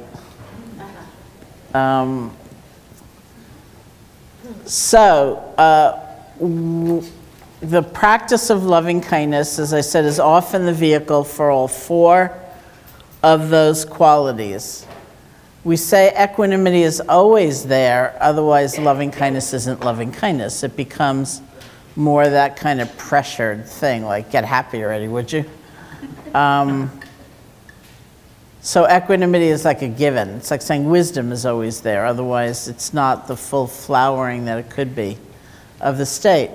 It might be become a compassion exercise depending on the recipient. Maybe you choose someone who, a friend of yours who's not doing very well right now, becomes a compassion meditation. Maybe you choose a friend who is doing quite well, at least in some arena of life, becomes a sympathetic joy meditation. So even if you're using the same phrases, it can be emphasizing one of those other qualities. So while there is an arc over time to the practice, in any one session, it's like way too much. So usually we say the basic bookends of loving kindness is to start with offering loving kindness to yourself, end with all beings everywhere, and what you do in the middle portion might change all the time. Maybe there is a friend of yours who's getting an award today, so you want to be sure to include them. Maybe as you're a neutral person, you're using your dry cleaner and you're going to the dry cleaners later today. You want to be sure to include them. Whatever it might be, that middle portion is where you might, and you can't have everybody, you know, it's way too much. So those are the basic bookends. The practice is done not by resting your attention on the feeling of the breath, but by resting your attention on the silent repetition of certain phrases. The phrases are the way we are paying attention differently. So if, for example, you're the kind of person who thinks about yourself at the end of the day, and you pretty well only remember the mistakes you've made and what you could have done better, let's just say, the phrases are kind of expanding you beyond that limited view of yourself. You're just repeating, may I be happy, may I be peaceful, something like that. If you're the kind of person who usually goes to the dry cleaner and you look right through that person, like they are a piece of furniture, by holding them in your mind and thinking, may you be happy, may you be peaceful, you're shifting the whole basis of the relationship. This isn't the same as trying to force yourself to have a certain feeling or make believe anything or try to manufacture anything. You're resting your attention on the phrases in order to pay attention differently. And whatever happens will happen out of that, right? So the power of the practice is gathering all of your attention behind one phrase at a time. And the skill set is exactly the same as with the breath. It's not going to be 9,000 phrases before your mind wanders. Maybe it'll be 3, maybe it'll be 8, you know. It's not going to be 9,000, most likely. So you realize you're gone, see if you can gently let go and come back. Often in sitting with loving kindness, we use 3 or 4 phrases. And you may have your own phrases, and that's totally fine. The thing with the phrases is that they just need to be kind of general, because you're offering it to yourself, then you're offering it to someone else, then you're offering it to all beings everywhere. So it can't be, you know, may I get a dinner reservation, or, you know, may my really nasty coworker get another job, or it's things like, may I be safe, be happy, be healthy, live with ease is a standard set. You don't have to use them, but don't spend this whole time thinking about what you should say. It's better to use them. Then you can think about it later if you don't have other phrases. May I be safe, be happy, be healthy, live with ease. The feeling tone is not like pleading or imploring. We're not asking someone to make us happy, but it's like, as my friend Sylvia would say, it's like you hand someone a birthday card and you say, may you have a happy birthday. May you have a great new year. May you be safe. May I be safe, right? So it's gift giving, remember? It's offering. That last phrase, may I live with ease, or may you live with ease, means in the things of day-to-day life, like livelihood, family, may it not be such a struggle. May I live with ease. Okay, we repeat the phrases over and over again. with enough space and enough silence so that it's a rhythm that's pleasing to you. I have a friend who said he thought he'd get extra credit for saying more phrases. So you say them really fast to get a lot in, it's like, you don't have to do that. Gather all your attention behind one phrase at a time. If you feel ungrounded, then it's fine to say the phrases along with the breath. Some people really just like having a physical anchor, so they'll coordinate. For some people that's too confusing, in which case just rest your attention in the phrase. Okay? So I'll guide you through it, just one of the many variations. So sit comfortably. Again, you can close your eyes or not. Let your energy settle within your body. See if there are 3 or 4 phrases maybe you're accustomed to using, or try, may I be safe, be happy, be healthy, live with ease. And just repeat these over and over again. Gathering all of your attention behind one phrase at a time.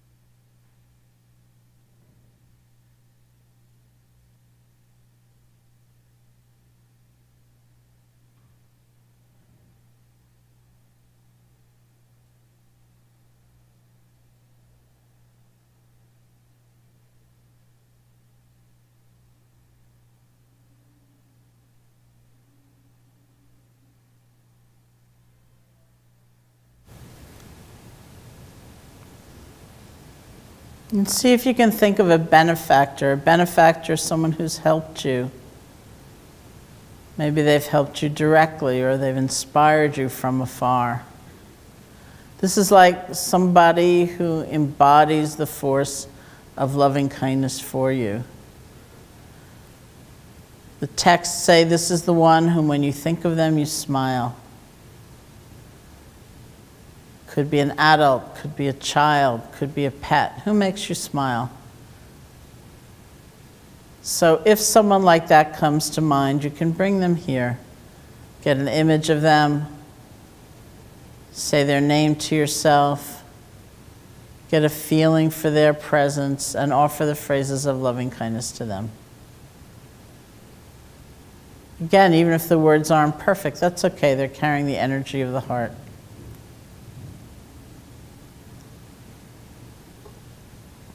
May you be safe, be happy, be healthy, live with ease.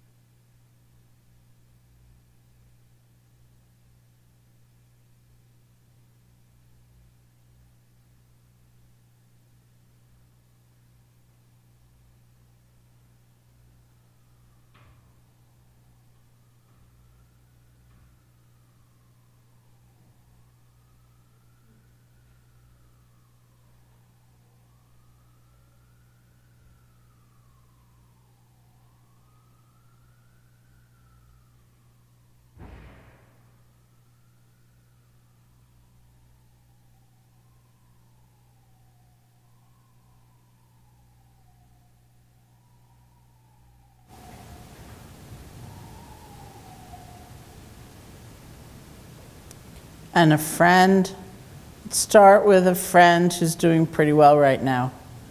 They may not be perfectly happy, but at least in some arena of life, they're enjoying success or good fortune.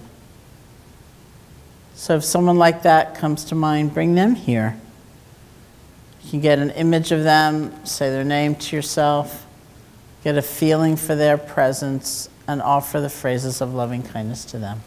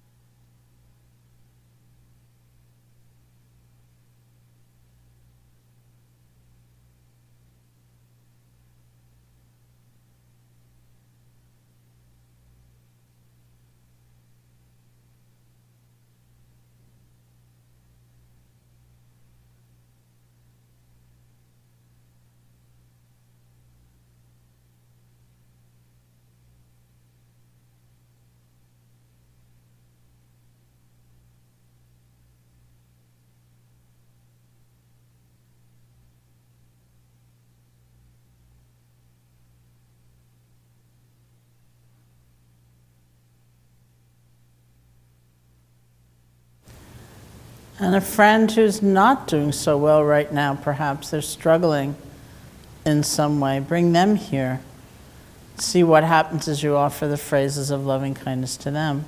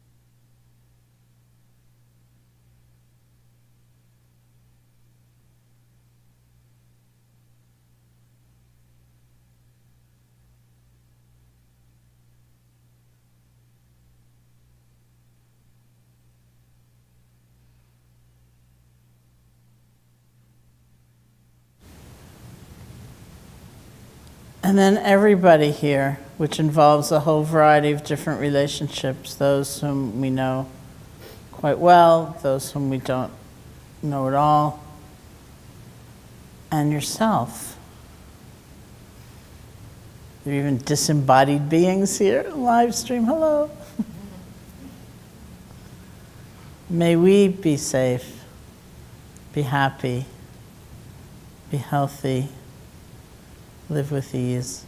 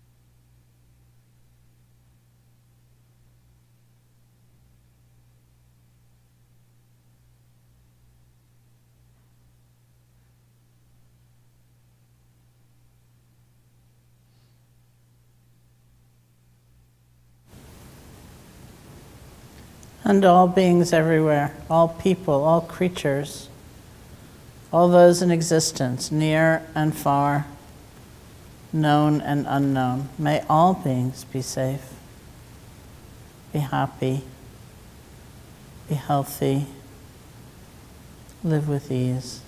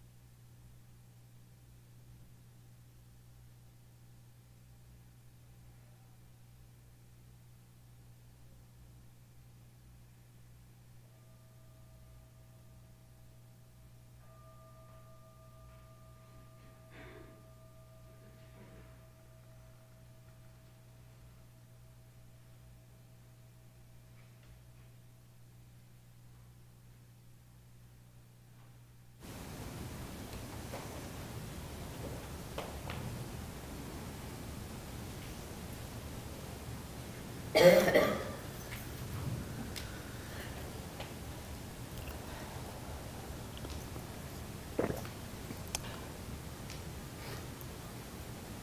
I want to talk a little bit more about the combo of compassion and equanimity, and then we'll just open it up for questions. Because this really is the vital combination for work in the world, trying to make a difference, having a family, you know, like anytime we are interacting in a very real way with someone from the space of compassion. So it starts with what these days is sometimes used to distinguish two states, and that is empathy and compassion, because of course in conventional language we use those terms interchangeably, but actually they mean somewhat different things. When I gave the definition from the Buddhist psychology, I don't know how you open it further than that, I'm not aware.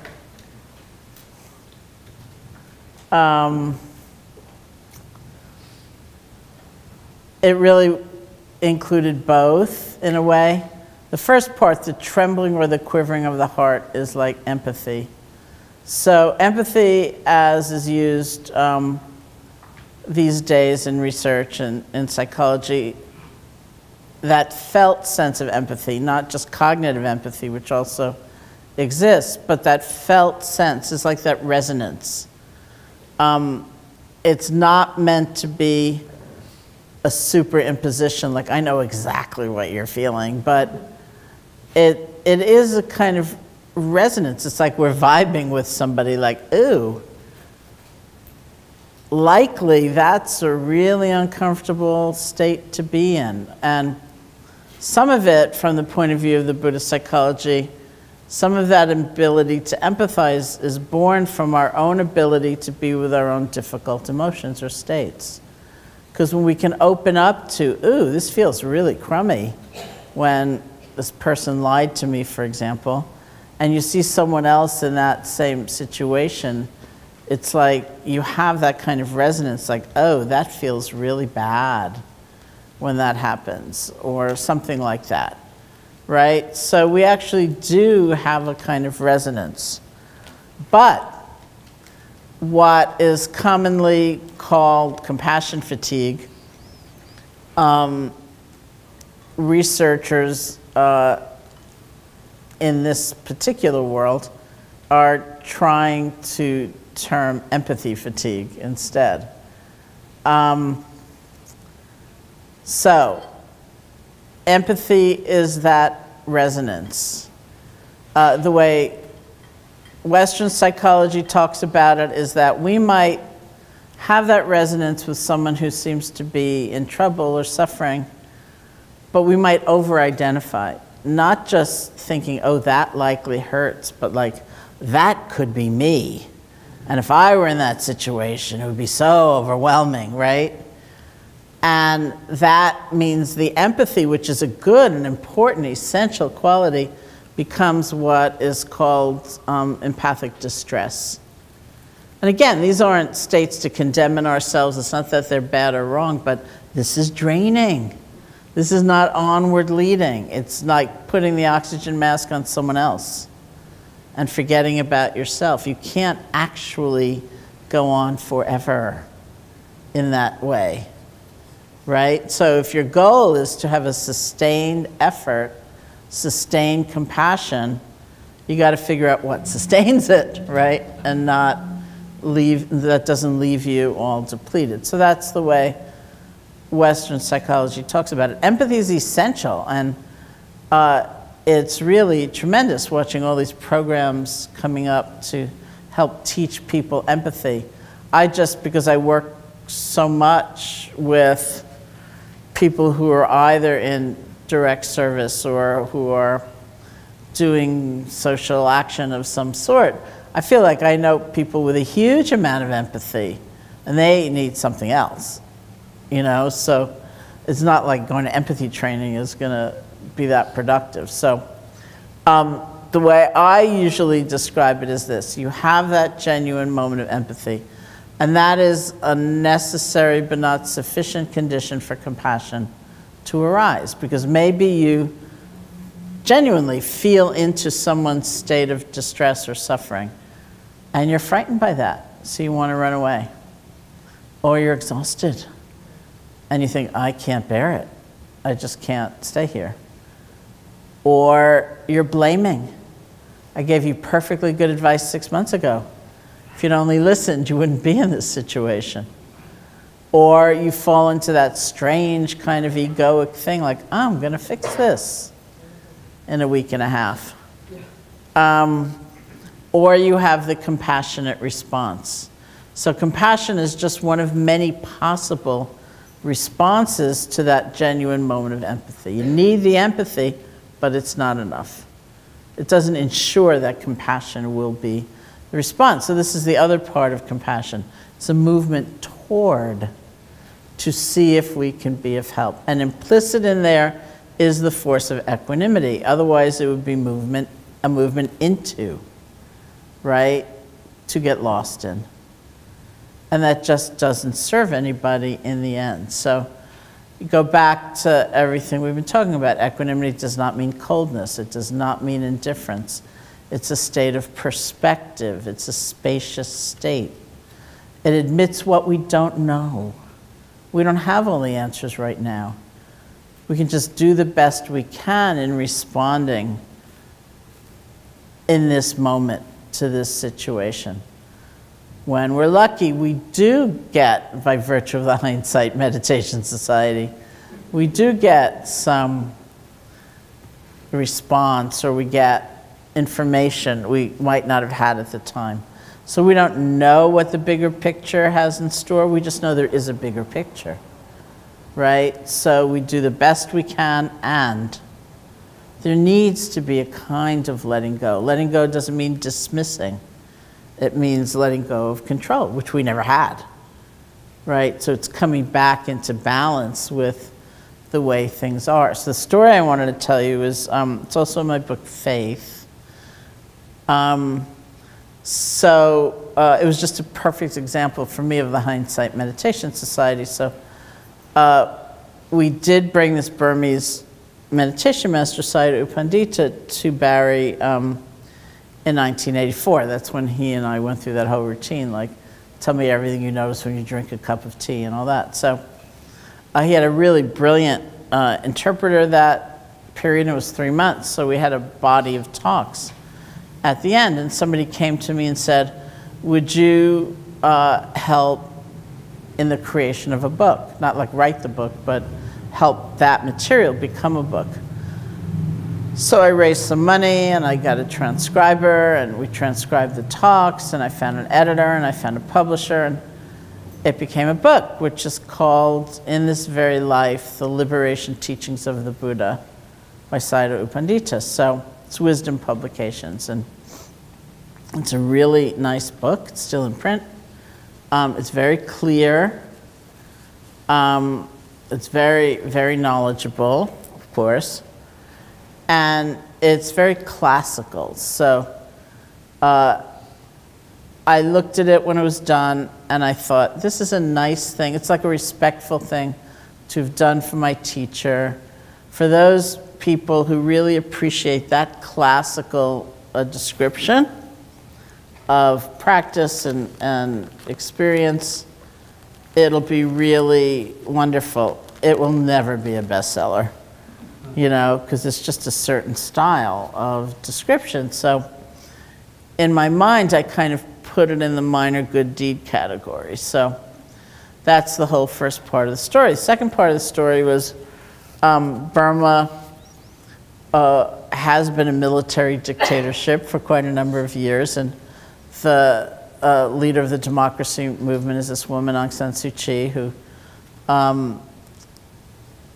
until she was released a few years ago, had been under house arrest for like 17 years or something like that, and in and out. And she was really the leader of the democracy movement. So it was always known that she could leave, but it was also pretty well known she'd never be allowed back in. And she always chose not to leave the country because that would mean, you know, a real loss for that movement. And so there were a lot of struggles for her at every level in staying, including the fact that her husband, who's British, was raising their 2 children, their sons, in England. And she hardly ever saw them. And then her husband got sick, and he died without being able to get a visa to go back in and say goodbye. And it was really, you know, it was like a lot of tragedy and sacrifice. But when he was still alive, and in that 17-year period, she had various times where the government would like ease up, and she was allowed to have contact with journalists and Westerners, and then they would kind of clamp down again.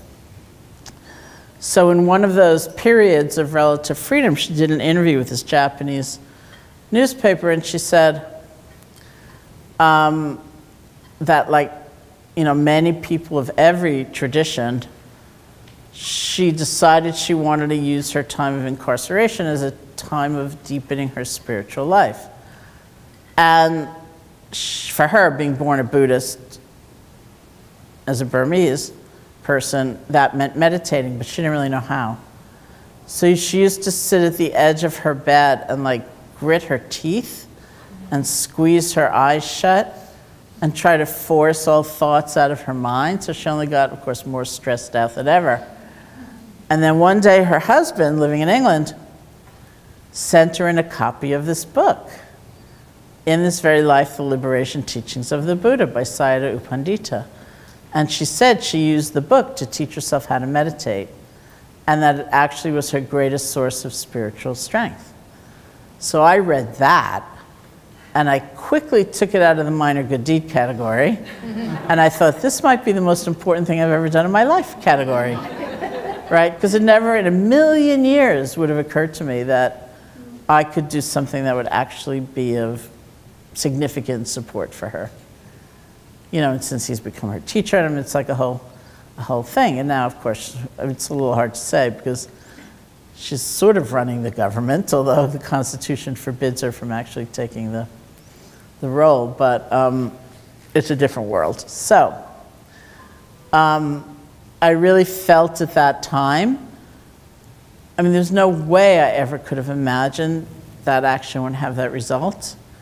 And so I decided at the time, I haven't done it yet, but I decided someday I was going to write a book called Basically Clueless, because I figured we're just basically clueless, you know. It's all run by the Hindsight Meditation Society. If you're lucky, you find out what the effects were of this thing you did. All you can do is act in the best way you can, from the best motive you can, and we just don't know.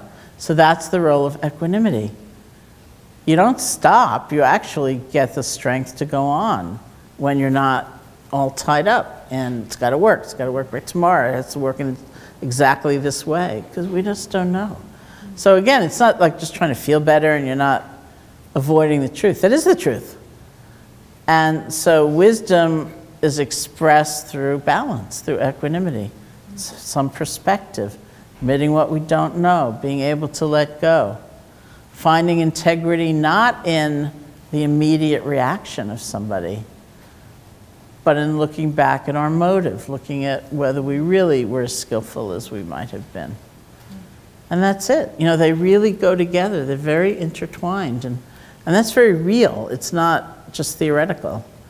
It's every time we take an action or we say something born out of compassion, it really needs that kind of balance along with it, and we can cultivate that.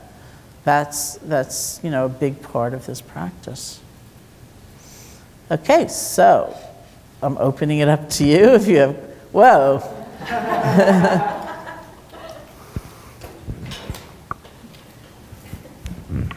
Thank you for moving around with the microphone.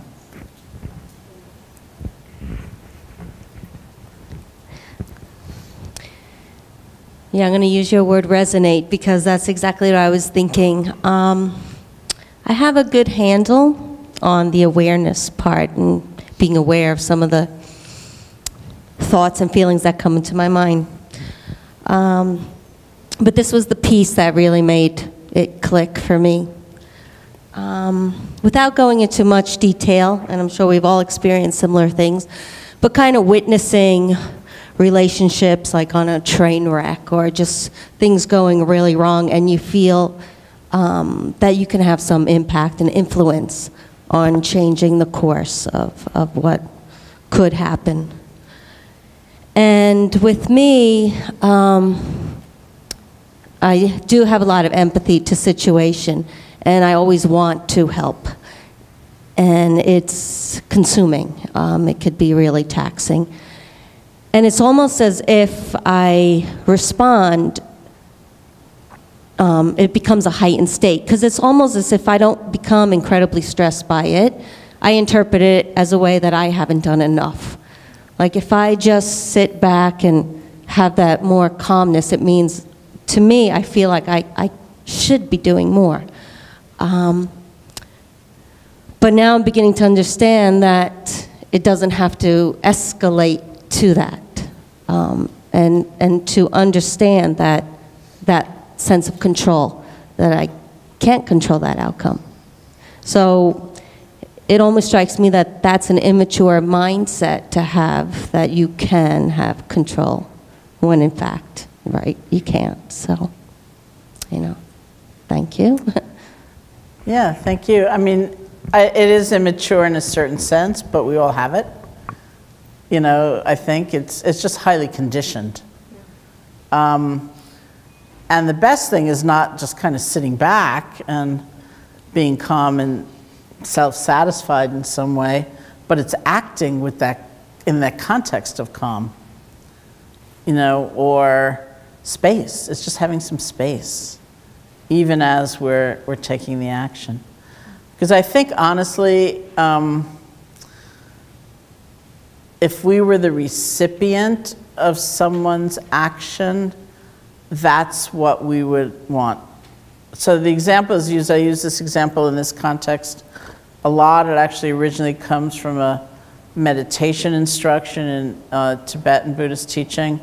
So the meditation instruction is, look at the thoughts and feelings that come up in your mind as though you were quite an elderly person sitting in a playground watching children play. Look at the thoughts and feelings that come up in your mind as though you were quite an elderly person sitting in a playground watching children play. So what does that mean in this context? Let's say you're quite an elderly person. It means you've seen a lot.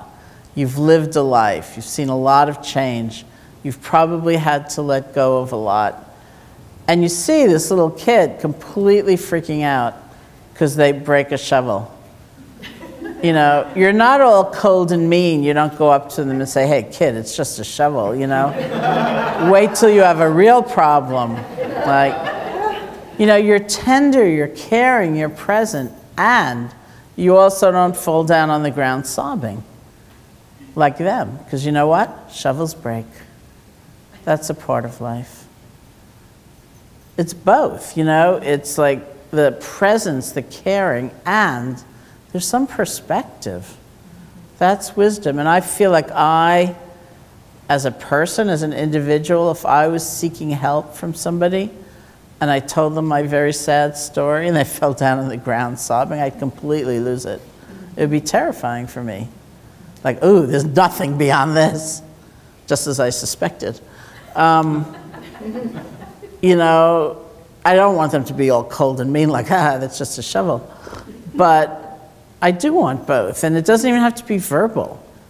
It's a knowing that people exhibit, like, yes, there's a bigger space, and wow, that must really hurt, right? And I think we do tend to want both, and otherwise we're like taking care of the care provider, right? And not only do we want both, we can have both. Not perfectly, not all the time, but that's the work, that's the process, that we're working with and toward.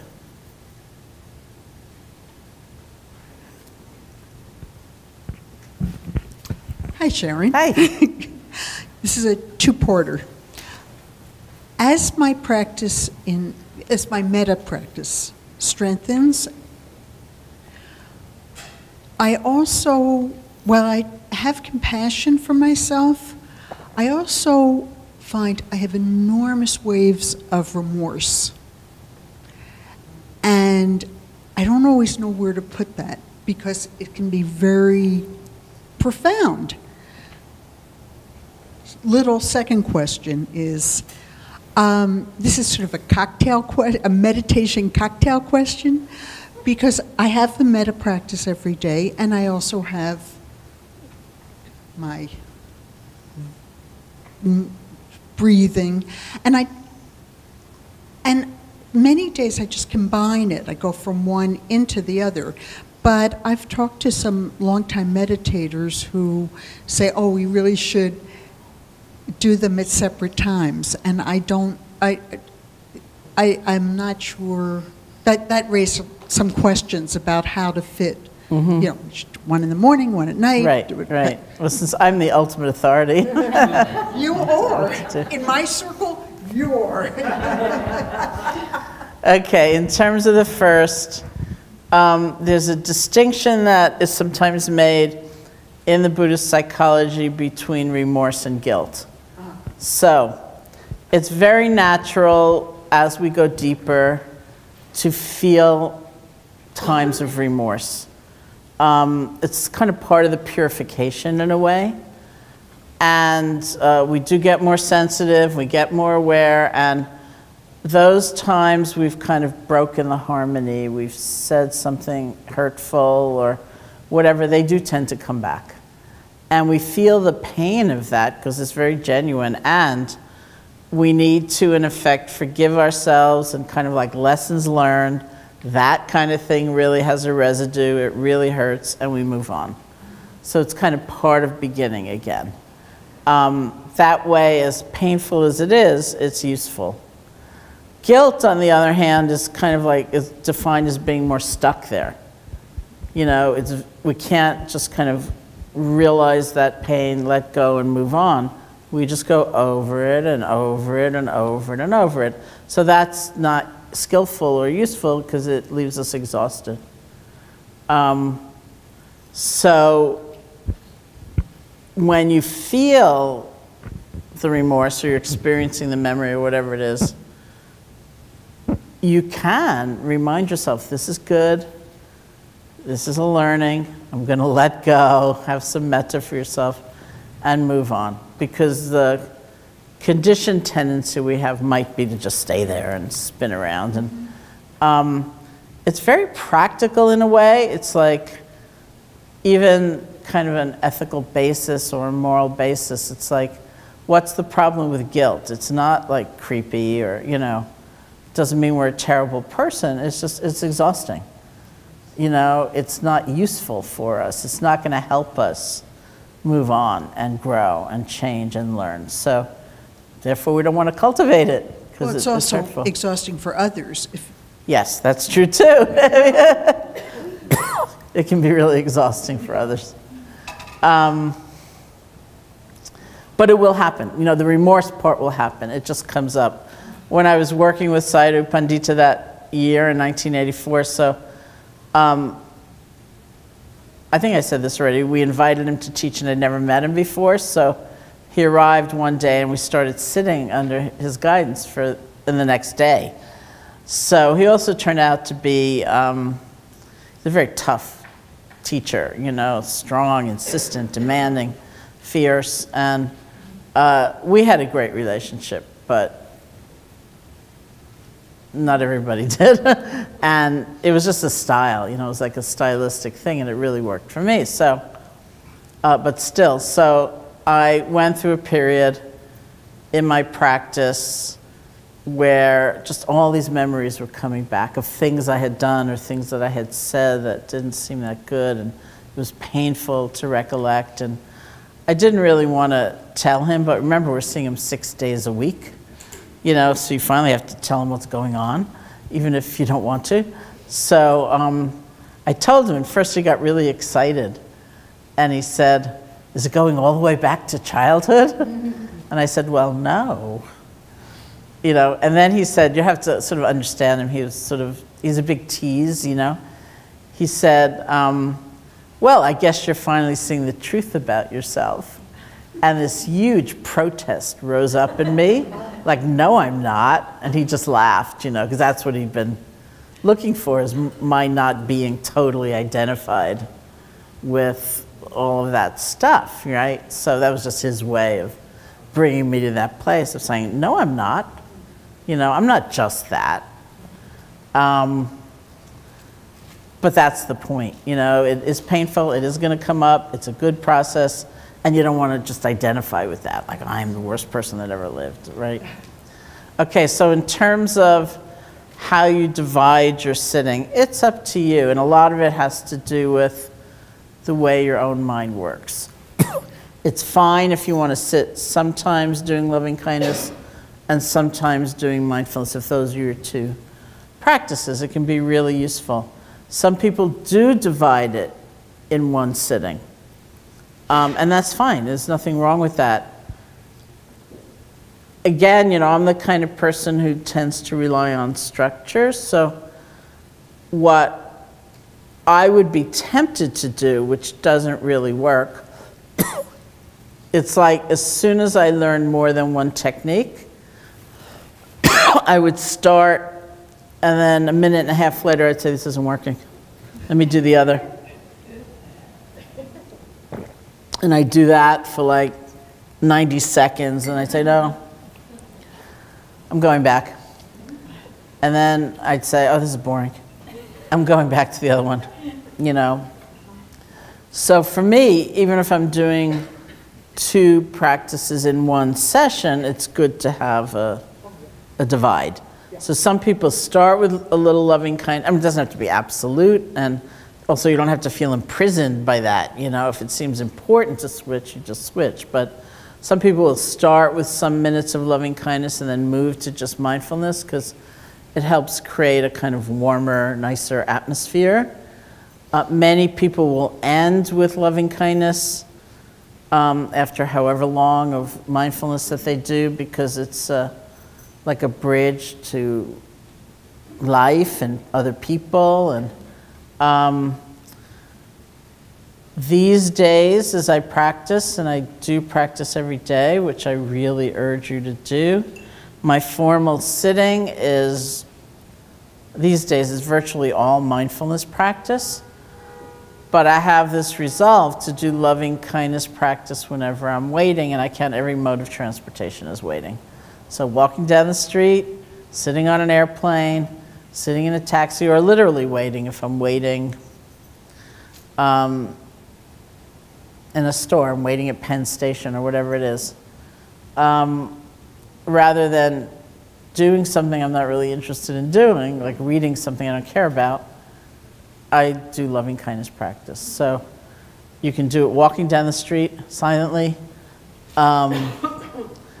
You might need to change the way you do it, in that there's a walking practice in loving kindness where you rest your attention on the silent repetition of the phrases. I usually do it so that the phrases are, the baseline of the phrases is for myself. So I'm and also the 3 or 4 phrases might be too many while you're walking. So I usually shorten it so it's like, may I be happy, be peaceful. Be happy, be peaceful. I should say eyes open also. And then when someone comes by, you know, I hear a dog or I see a person, I just briefly like, oh, be happy. And then I go back to the phrases for myself. So it's a really nice way of walking down the streets of New York. And as I often say, one of the things that amuses me about it, that I like about it, is that all the same judgments may arise, but you kind of cap it with a little loving kindness, like, it's the wrong jacket for this season. Oh, be happy. You know? So it's a difference than how we normally are. So yeah, there are lots of options. Thank you.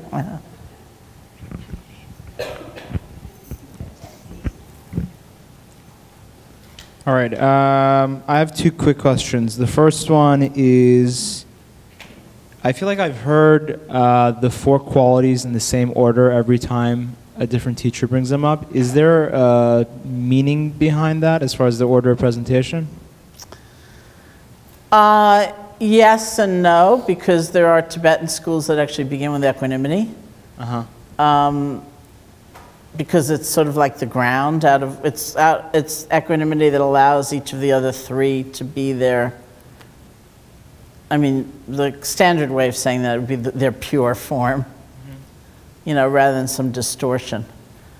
But I certainly have heard this way, because, you know, I'm not really from that school, over and over and over again. And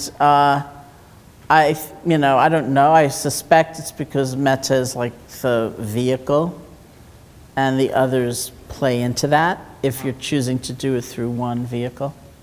Okay, and the second one was...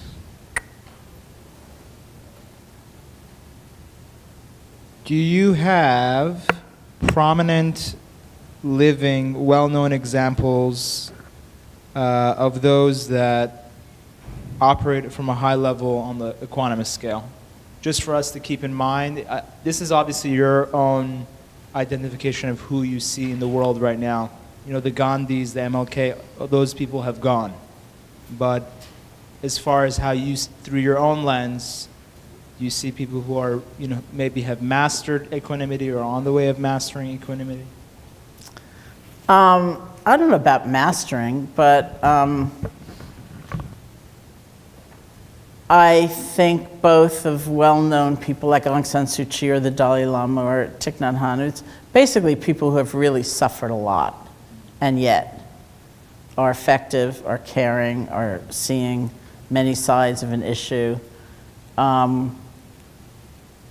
And it's very ordinary people. It's a lot of mothers and fathers, you know, and people who are, I mean, there are plenty of stories in this room, I'm sure. Any of us that need to let go on a continual basis. You know, people dealing with someone else's illness, or I think we see it all the time, and we need it. You know, the world needs a lot more of it, in the sense that we need a lot more wisdom. We need a lot more perspective. And I think, you know, since you said Gandhi or Martin Luther King, it's like there are many people engaged in social movements these days who are doing that from a different place. I think Ai-jen Poo, she's a great example. Ai-jen Poo, A-I-Jen-Poo-O, who's a labor organizer organizing like domestic workers and home health care workers. And if you read her book, you know, she talks a lot about love as the organizing principle, because the people she is organizing are the people who are caring for the people we love, right? And so, and yet, that is one frustrating world to try to make a difference in, and you need like such huge perspective. So I would say, yeah, you know, I think there are. Thank you. Yeah. You mentioned when you were in Russia, the translation was for compassion was this kind of overwhelming feeling. So I tend to study neuroscience, and my research is on perpetual victimhood mentality that some nations have. Can you hear me? No? Okay, so perpetual victimhood mentality, and that combined with self-compassion. I'm curious about people who break down about their own suffering and kind of dwell in their own suffering. And where's, you know, what's the line where self-compassion is helpful and where it's, you cross the line and you become a victim of the circumstance and you dwell upon that? Well, I don't think self-compassion leads to that. I think something else leads to that. You know, so I don't think there's a line. I think self-compassion is its own distinct force. So it's the way, the main researcher in the distinction between empathy and compassion is Tanya Singer. And So we may use those words synonymously, but I mean, she says they're different regions of the brain. When we're experiencing, I don't think they heard. Can you hear that? Can you repeat the question? Yeah, a lot of people didn't. You didn't hear the question? That's it. Okay. They're looking at me. Okay, so the question was about self-compassion leading to a sense of like victimhood. And so I was saying, as you heard, I don't think that's a progression, you know. I don't think there's a line between having self-compassion and falling into victimhood. I think they're two different responses. And so in the same way that Tanya Singer would make that distinction between empathy and compassion based on her neuroscience, self-compassion is its own thing. I think the research is just really coming out, right? So you'll have to help me. The three, because there is now a whole school of psychology which is talking about self-compassion, and there are three constituent elements to it. One is mindfulness. It's like knowing what you feel. Let's say you make a big mistake or something like that. And so it's being able to recognize the feeling. One is kindness toward yourself. And one is this sense of common humanity. Like it's recognizing this is not just me. People make mistakes. This is a terrible feeling. I want to do what I can do not to fall into this again, but this is part of the human experience, because some of what maybe is the victimhood thing is actually a sense of specialness, right? And that special thing can translate in lots of ways, including I'm the worst person that ever lived. You know, so I just don't see it as like a link in that way.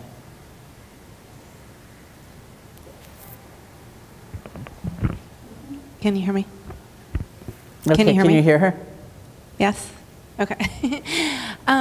So my question is about the O Farmer story that you told earlier, which is, you know, when someone's offering you a gift of hostility or aggression, that you don't have to accept it, which I think is, to me, I guess it means you don't have to internalize it. And so I guess when I think about that, and I think about how you describe compassion as being a movement towards, in a way to offer help, can you speak about how you do both of those things at the same time?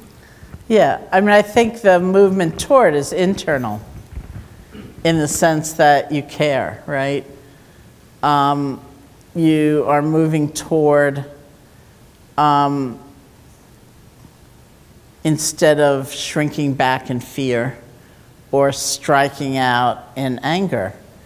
So you're moving toward what you perceive as suffering.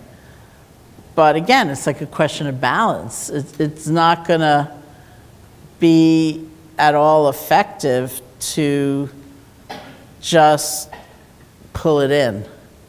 So one of the ways we talk about equanimity is space. It's spaciousness, but that doesn't mean iciness, right? So you have that kind of caring.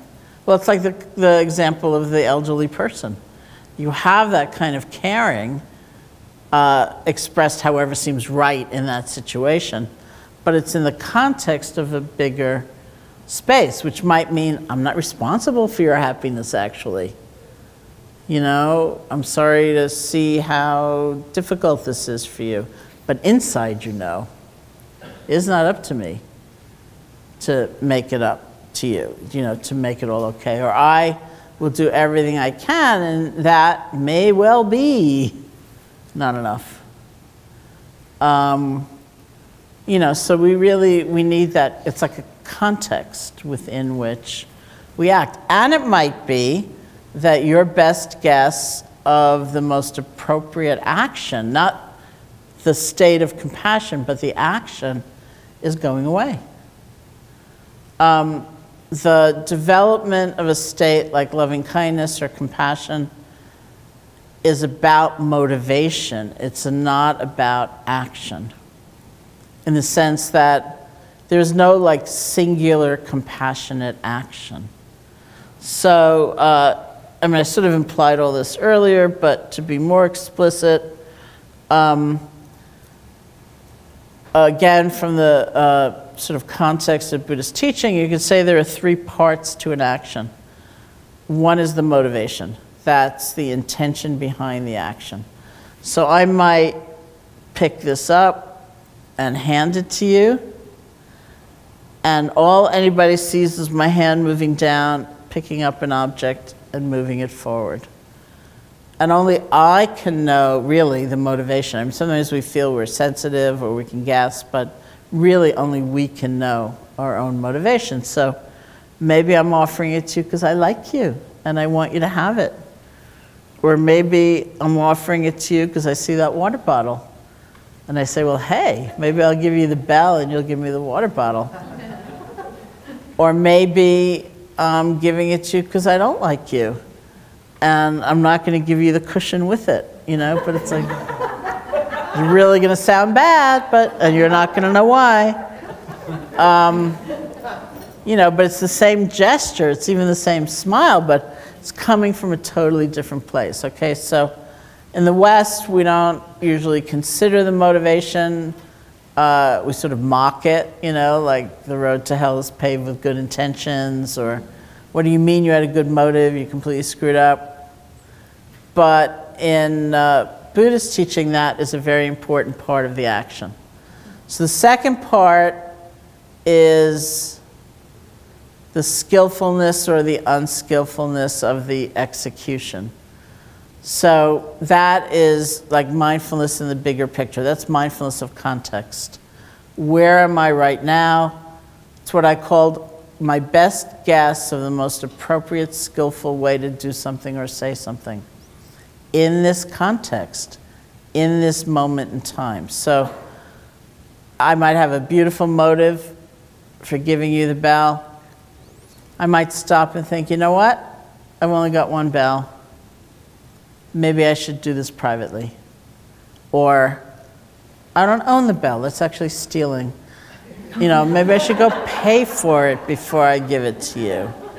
Or maybe I should give you lessons on how to melodiously ring a bell. Or, you know, all kinds of other possibilities. And we're not perfect, and we make mistakes, and hopefully we learn from our mistakes, but we can also learn certain skills. It's like if you're supervising people, you figure out, you know, it's not that useful to say to someone, you're an idiot, right? First of all, it doesn't give them the information they need if they want to make a change. It's much better to be more specific, like, and it's much better, even though it's, you know, also cliched, to use I language. Like, when the memo was 6 weeks late, I couldn't go on vacation, and I was really frustrated, right? That's inarguable. No one can say you're wrong about what you're feeling or what happened. That also gives someone the information they need if they want to make a change, right? So there's skills of communication we learn. Those two things, the motivation and the skillful execution, are not the same thing, right? They're very related, but they're actually two different parts of an action. And this is the place where if we conflate them and we think they're one thing, that's the place where people freak out. And they say, were I to be more loving, I could only say yes. I could only give you more money. I could only be sweet. I could only let you keep living with me. I could only whatever, and that's not true. This is where tough love comes from, right? You can be having a genuine, compassionate motivation, and your best guess in a certain context, in a certain moment in time, is that the most skillful thing you can do is say no. Have a boundary. Say, I'm not giving you any money, or whatever, right? So they're not inextricably tied together. That's why the development of loving kindness, it is not going to determine what we do, it's going to transform why we do things.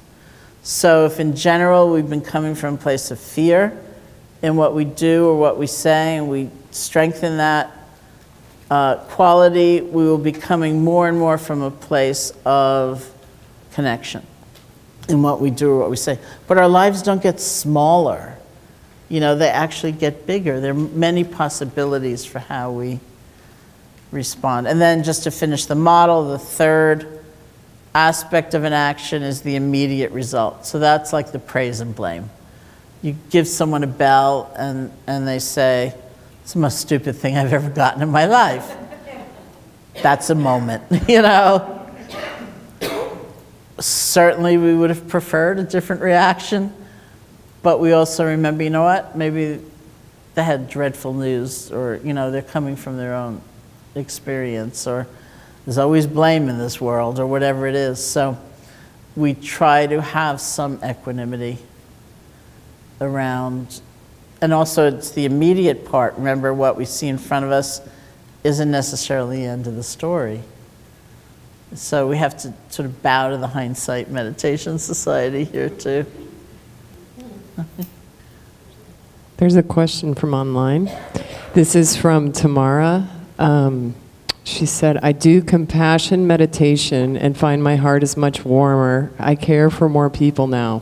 My sister-in-law is passing of cancer, and I can't control my heartache when she expresses suffering, and I feel that I do more harm than good to because of my sensitivity. How do I keep compassion and equanimity? Is there an equanimity practice and meditation one can do similar to the loving kindness meditation, something that will help build more equanimity? Yes, and I think that, you know, these are very, very difficult situations. I think it's also the development of equanimity that allows us to hang in there, because it's not easy even to bear witness when we feel we can't fix it, when the truth is we can't fix it. It's not easy at all, and yet that person is more or less abandoned if everybody just can't handle it, right? So there are different ways we build equanimity. One is you also have to be realistic, right? And there may be times, it doesn't have to be lengthy periods of time, but there are times when you just have to nurture yourself. You have to think about compassion for yourself. You need a break. And remember that that's like putting the oxygen mask on yourself so you can then help somebody else. So you might figure out there's a certain rhythm to that as well. And there is an equanimity practice. The way, because so many people don't like the word karma or misunderstand the word karma, often people will use a phrase like, things are as they are. Or, I care about your pain and I can't control it. I actually wrote 2 meditations, and they're in a few of my books. I think one version of it is in Real Happiness at Work. One meditation is for those who are themselves suffering or dying, and the other is for the caregiver. And it's just a kind of a loving kindness practice. I care about you, and it's not in my hands in the end. You know, and so there are more poetic ways of saying it than that, but that's basically it. And I think it really does give us a kind of strength to be able to hang in there over a much longer period of time.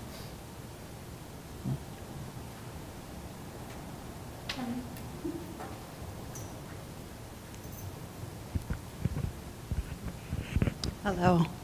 I just want to preface my question by saying that you and your cohorts, your posse, have brought such a profound gift to the West.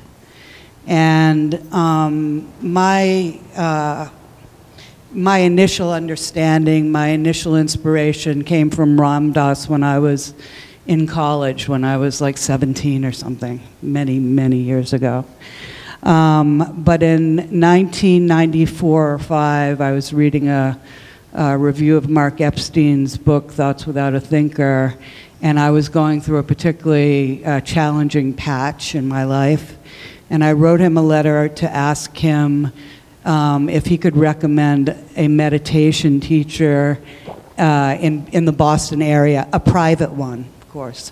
And, and I put a self-addressed stamp postcard in the letter. So he wrote me back. And he gave me Larry Rosenberg's name and told me to go to the Insight Meditation Center and lose the idea that I needed anybody private.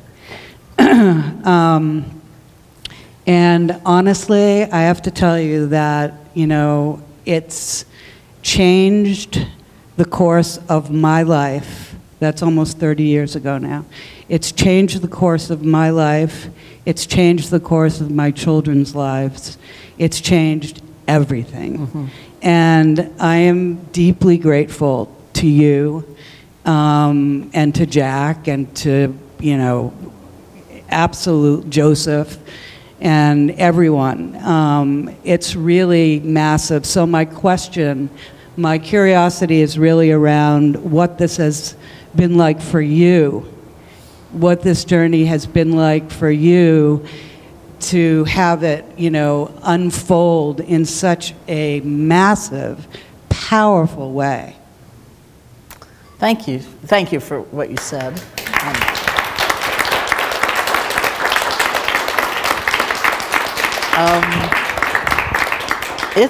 Thank you. It's amazing. You know, when we started, like when we opened up the center, it was like a big deal. Like, can we do this? Like, the place, well, now we've, you know, built and stuff like that. It has 97 single rooms for, everyone has a single room. Though you don't get your own bathroom when you come to sit, you know, but it probably held 90 or 100 people in some combinations of rooms. And we just stood there looking at that building thinking, will there ever come a time when we'll fill it? And we thought, probably not. But if we can get 30 people, you know, at a shot, that would be like an amazing thing. And it's sort of unbelievable. I mean, I was just in Miami.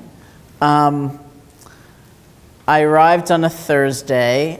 Friday morning, I taught at the law school at the University of Miami because there's a mindfulness and law program. Friday afternoon, I taught at a synagogue because they were starting a Jewish spirituality based on mindfulness program. Saturday and Sunday, I taught through the auspices of the university, just a completely open event, and met all kinds of people. And Amishi, my friend there, the neuroscientist that I was staying with, she has a lab at the University of Miami. She's studying meditation. They have taught the football team. They've taught an accounting firm. She does a lot of work with the military. She's worked with military spouses and children. It's like, it just goes on and on and on. Or you look at England, which is really, you know, like, we have Tim Ryan, who's a congressman from Ohio, who's a big meditator and mindfulness advocate, and openly. And he's written a book about it called The Mindful Nation. But they've got like half of Parliament sitting, you know, literally, and really sitting. And the government just issued a mindfulness report urging, is it the National Health Service, NHS, is that what it is? Urging people, you know, get mindfulness training for mental illness or for this or for that. And it's sort of, I can't believe it, actually. Sometimes it feels like a joke. And of course, there's a whole range of what's being taught. So, you know, that's a pretty big range. But even just hearing the word mindfulness, I was like, really? So it's kind of amazing. And from one point of view, 40 years is a long time. And from another point of view, it's nothing. So I don't know what happened. Like I saw John Kabat-Zinn somewhere, and I said, what do you think happened? I mean, it can't just be the science and the research. And he said, I think it's the science and the research. So, The messengers were perfect. thank you. The downturn affected it too.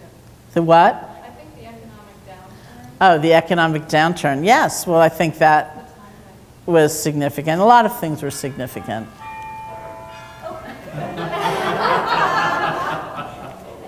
Yeah, we have 5 minutes. No, we have 5 minutes. That's a great ringtone, though, I will say. I need someone to have the microphone. Hi. The retreat that you're doing at Garrison, going back to the question from the online question about developing capacity for helping others when they're suffering without falling apart yourself, will you do a lot of practice on that at that retreat? Yes, I think we will do quite a lot of practice at the Garrison retreat on just that point. Like, of course, I have 3 co-teachers, you know, who are incredible people, and their experience is really in the inner city schools of Baltimore. And so they've worked a lot with despair and helplessness and those situations. So I think it will be a very powerful experience. Yeah, I really encourage people, if you're free in early March, it's so close to New York City, Garrison, that it would be a very interesting experience.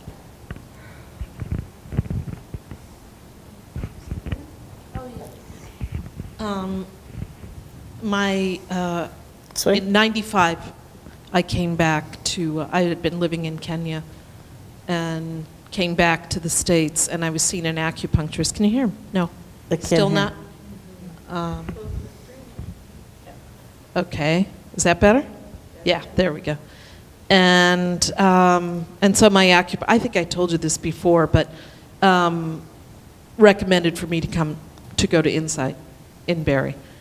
And what he said, this is what came to me. He said, it's the real deal.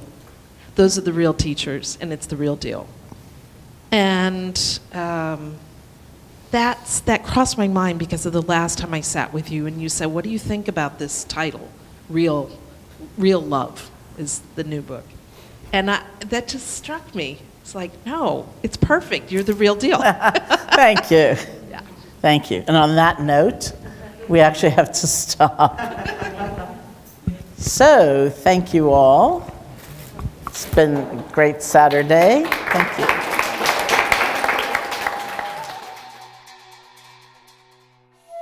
This video was brought to you in part through the generous support of Tibet House US membership community and viewers like you. To learn more about the benefits of Tibet House membership, please visit tibethouse.us. Thanks for watching. Tashi Delek.